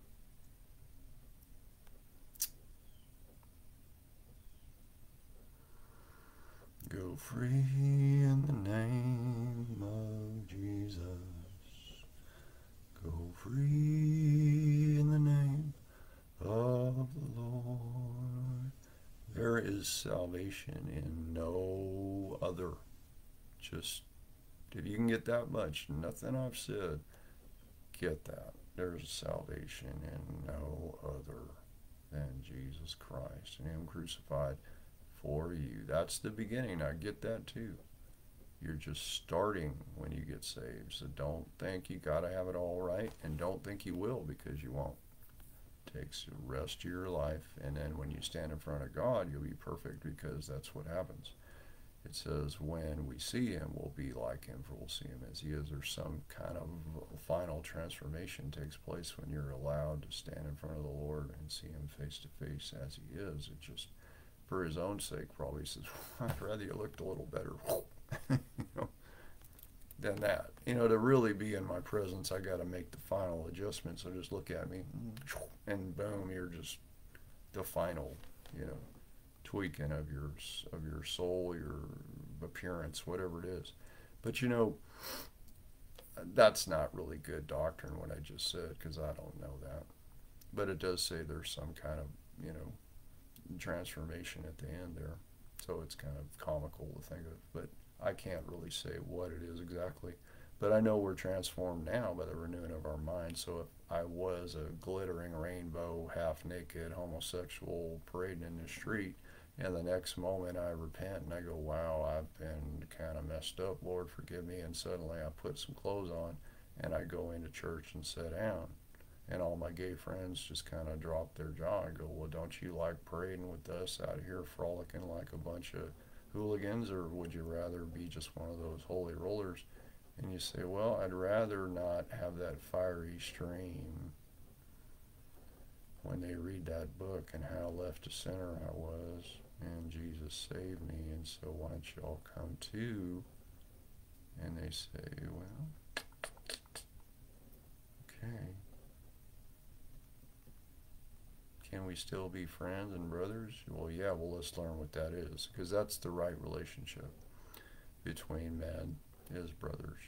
Brothers in the Lord. A guy comes up to me, says, hey, brother, and I'm like, really? You're married to a man and all this? And I said, I'm going to let you call me brother because you're in church right now, but, let's talk. And so I gave him the brother's advice. You better repent because that fiery stream is getting ready for you.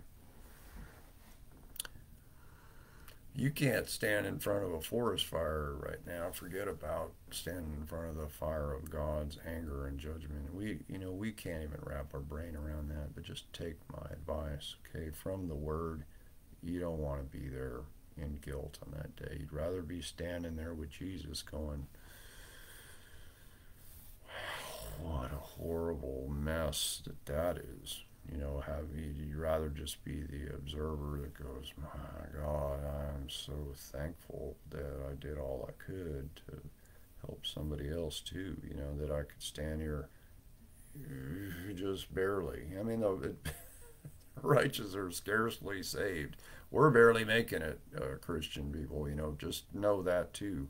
If you want to get haughty in all this, that says the righteous are scarcely saved. We're all going to just be kind of like,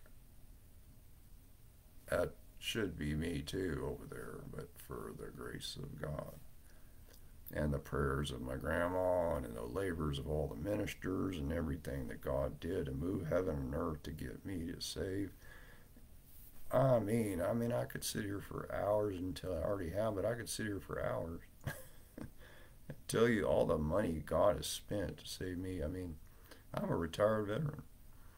I'm not retired. I didn't do 20 years. I did like a year and a half, but they gave me money because I got injured. And, it was really, I was still a sinner too in a lot of ways. And I've had to be in and out of the hospital with head injury and all this. And they've spent millions on me, to just let me live. And by the grace of God, I've been able to extend that out to some other people that are living and surviving because of that. You know, and thank God there's some kind of use to it.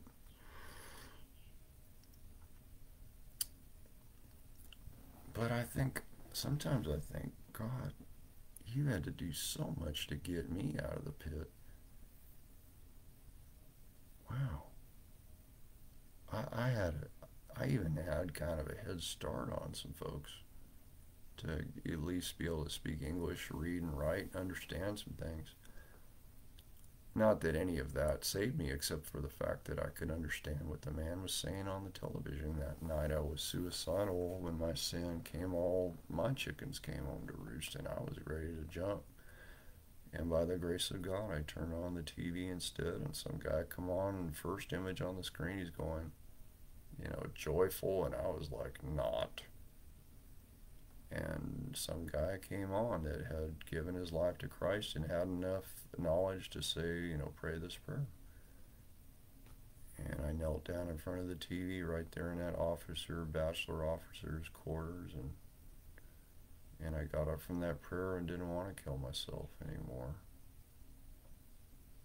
How do you do that? You can't do that. That's God. God's power alone could take me from night to day in a moment like that. Now, did everything just go hunky-dory?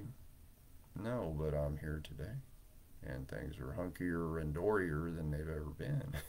I still struggle with stuff, but I have help. The Holy Spirit is my helper. And I've got church people. There's church people praying for me, maybe even. I pray for some of them. And that's a new thing for me. I've been a long time just trying to be able to plant somewhere.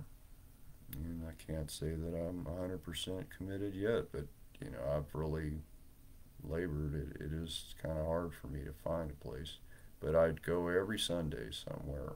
And I've been going faithful the last little bit here, trying to plant and learning the benefits of planting finally. I would tend to they'd get mad at me or I'd get mad at them, but now I'm just kind of learning to weather it. Just stay and just see what happens. If I just conclude the matter, then I haven't gotten to the end of it, perhaps. There's just gray area out there that I don't know yet because never really, I know I should be planted. Just haven't really been able to until now. I'm still trying. One thing I have a good understanding of the scripture, and I have a personal relationship with the Lord that He does speak to me. And He will lead me, guide me, say, go to this place, go to that place. Because as a more mature believer now, I have things to say and to share with people that need a wider audience than just a small group. But I go to the small group because it's, in hope that it'll be a family. I can't say that it has become that just yet, but I'm hoping it will. We'll see. But I'm so glad I'm a part of the family of God. I've been washed, I've been born of His Spirit, cleansed by His blood. I'm a joint heir with Jesus as I travel these times. I'm so glad I'm a part of the family of God. And so that is a promise of Scripture. As many as received Him, He gave the power, the ability, the transforming grace, however you want to phrase it, to become children of God, even to them that believe on his name, born not of the will of man, the will of flesh, but of God, God's will, not willing that any perish, but all come to repentance. So if you wonder why God saved you, that's why, because he wasn't willing that you perish. That is the best news, man. I mean, that God wasn't willing that I perish, but that I come to repentance, and that might be today. You know, if I think something, do something, I have an advocate with the Father, Jesus Christ the righteous. He'll deal with me as a son if he needs to get my attention some kind of way. He's done it. You know, I've dropped a Christmas tree on my toe one time when I was working in a Christmas tree lot. And he was showing me, you got to remove your foot from evil. And I was doing things I shouldn't have been doing. And he dealt with me as a son, and it hurt. And it caused me, and a guy ministered some word to me, didn't even know he was doing it, just by the Spirit. And God will speak to you and help you, because, like I said, he doesn't change. He's never going to be willing that you perish until he's willing that you perish, which will be when you have just, you know, kept on resisting, kept on rejecting, kept on rebelling, and you're willful in it, and you're just, you know, then he'll just be like Pharaoh. You know, Pharaoh in the Old Testament, where Pharaoh hardened his heart a number of times, and then it says finally God hardened his heart. And you don't want to be that person, drowning in the Red Sea of your sins, you know. So fear God, depart from evil, it'll be health to your navel, marrow to your bones. You won't have to take Boniva, you know, or something. Just, you'll have health, because that's a promise of God. All his promises are yes and amen through Jesus Christ, to the glory of God the Father. You know, I'm talking about God, and I'm saying what God has done for me in part. I could say a lot more. But the promises of God, you know, faithful men and women of God have preached to me. There's this radio station. I came back to Oklahoma for the radio station. And you ever heard anybody moved from California to Oklahoma because of a radio station? That's why I came back here. There's a station called the Oasis Network that has Bible teaching, like little 15-minute blips of various ministers of the Word of Faith movement, primarily that believe the Word of God, that it applies to your life, that you should answer circumstance situations with the Word of faith. It says, no, they're saying it's going around, but it's not coming here, because no weapon formed against me will prosper. He'll put no disease on me. He's laid on the sinner. He's the Lord that heals me. And by the stripes of Jesus I was healed. If I abide in him, and his words abide in me, I'll ask what I will, it shall be done for me. And now I have confidence before God, because I'm the righteousness of God in Christ, abiding in him. I go to church in obedience to the command not to forsake the assembling of myself together as a banner of some is, but so much the more as you see the day approaching. I'm a new creation in Christ. Old things are passed away. I don't have anything coming, because it's been washed in the blood. I don't have to receive for the wrong I've done, because Christ received for the wrong that I've done. And I place my faith in him, and I've confessed and forsaken it, and I shall have mercy.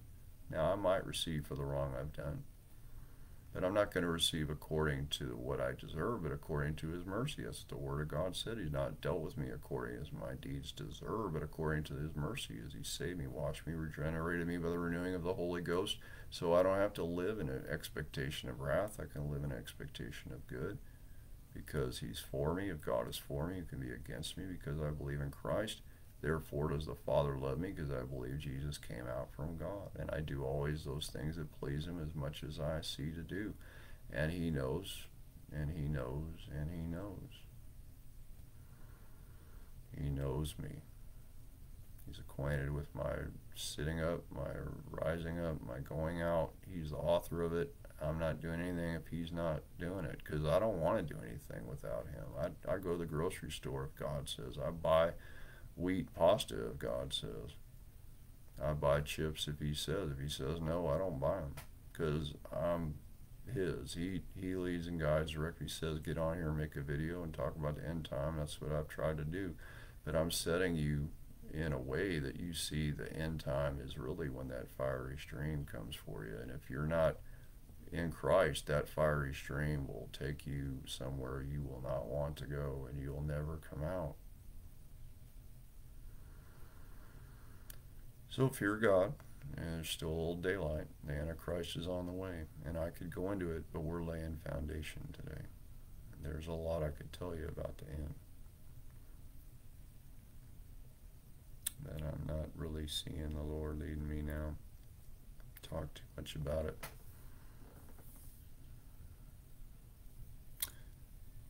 So, amen. So the grace of the Lord Jesus Christ be with your spirit. If you've never believed in Christ, just believe it. Believe that God so loved the world, he gave his only begotten Son, that whosoever believes in him, that includes you. Whosoever means whosoever. Doesn't matter what you've done, where you've been. It matters that you're a whosoever and you're hearing this.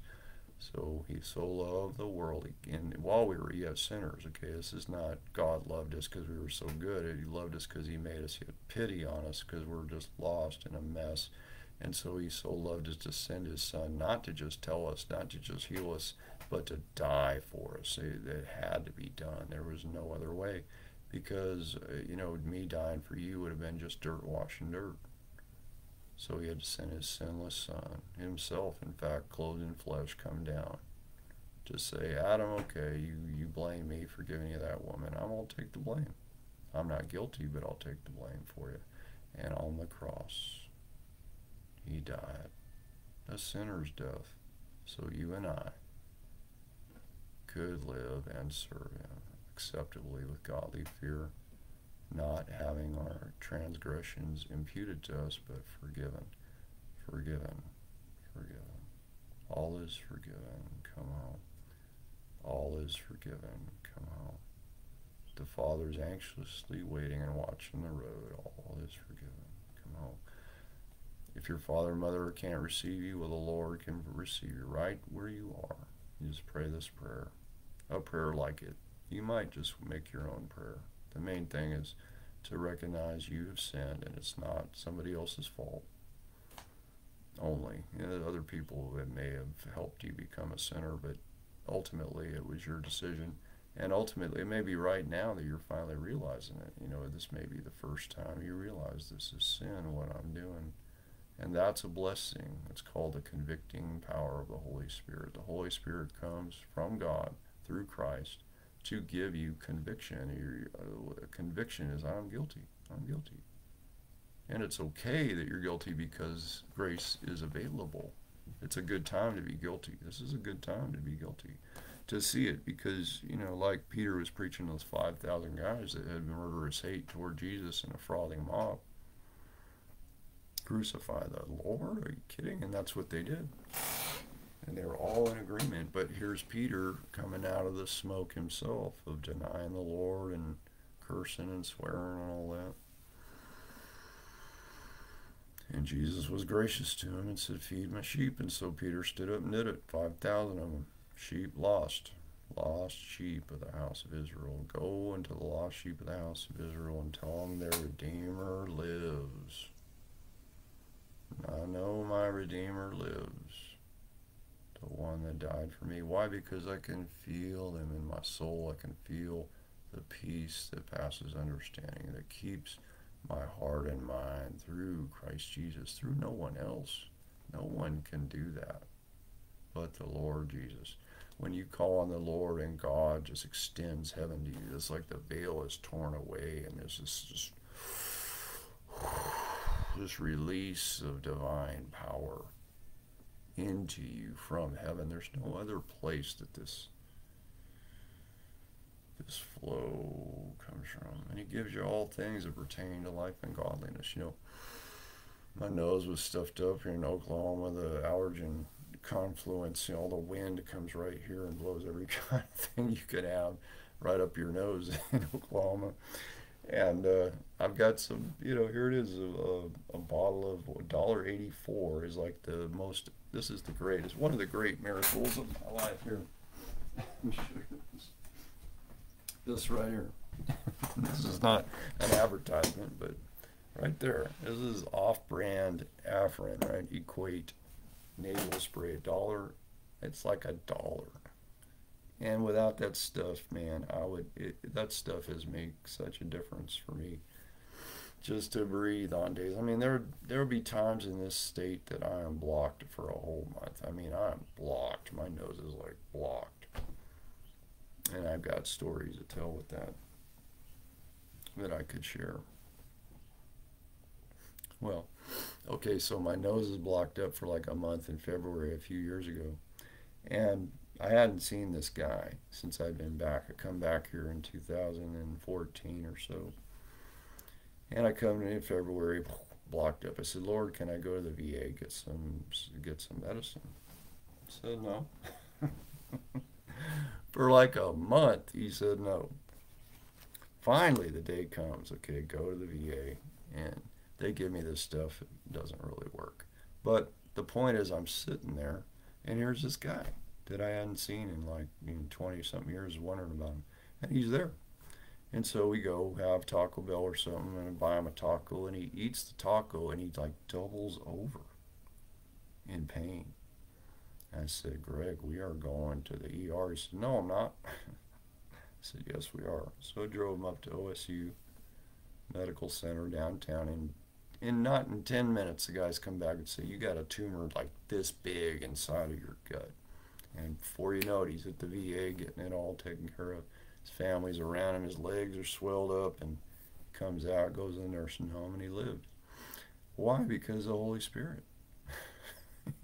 And God knew I cared about the guy because we'd been kind of in the Word together in my early years. And I come back here for that radio station. Ain't nothing like it in California much.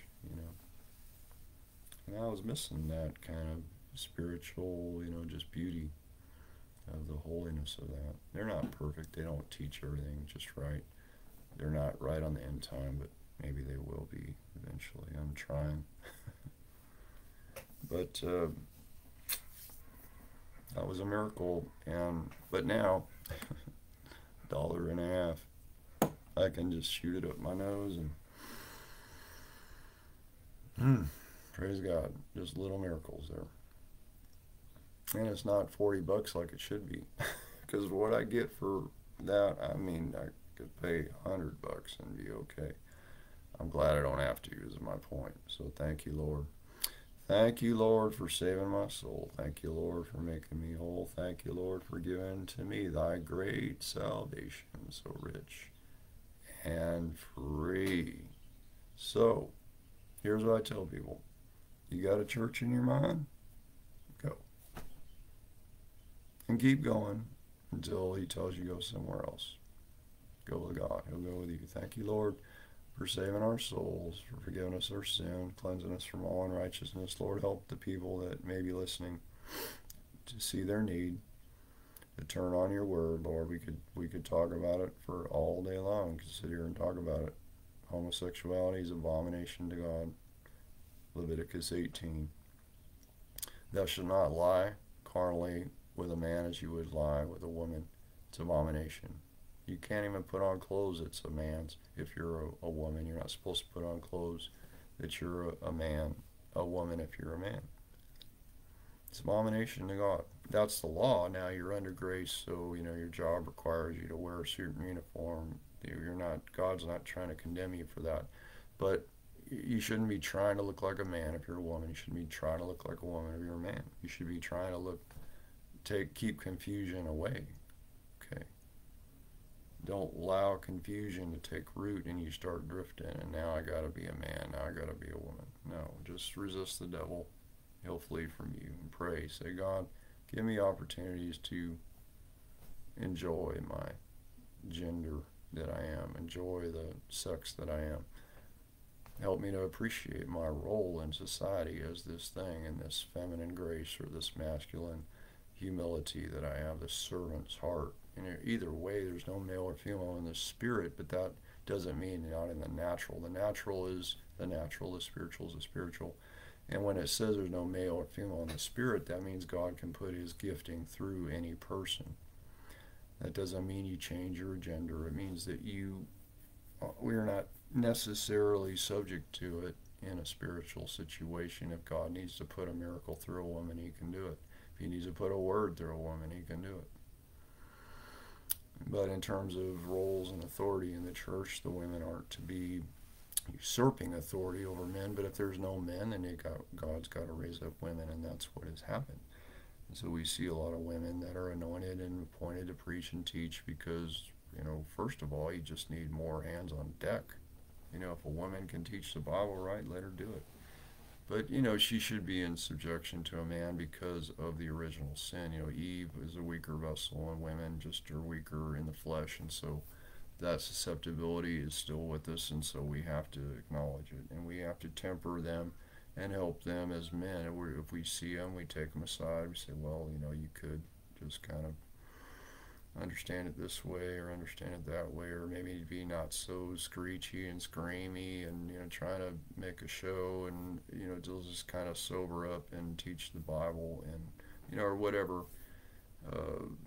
admonition. Hopefully the women are humble enough to recognize, well, maybe I am getting a little bit scary with this and weird, and maybe I could just come back down to earth and take a little correction, and we should be all ready to have correction or input or feedback at some point. Hopefully it's in love for the edification and not because we just want to lord it over somebody, men. So we're not here to lord it over them, but we're here to be hopefully a little more level and sober, because the end is with us. And now I feel like I can go a little bit into that. So Daniel 7:5, if you're still with me, even if you're not, somebody can get the tail end of this maybe.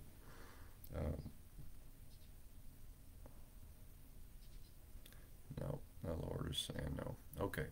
Well, the grace of the Lord Jesus Christ be with your spirit, both now and forevermore, as you hope in him. I know whom I have believed and persuaded he is able to keep that which I have committed to him against that day. That should be your soul first. Get your oxygen mask on, right? And then you can help others because you'll be breathing right. Hallelujah. Thank you, Lord, for saving our souls. Just wait on him for a moment.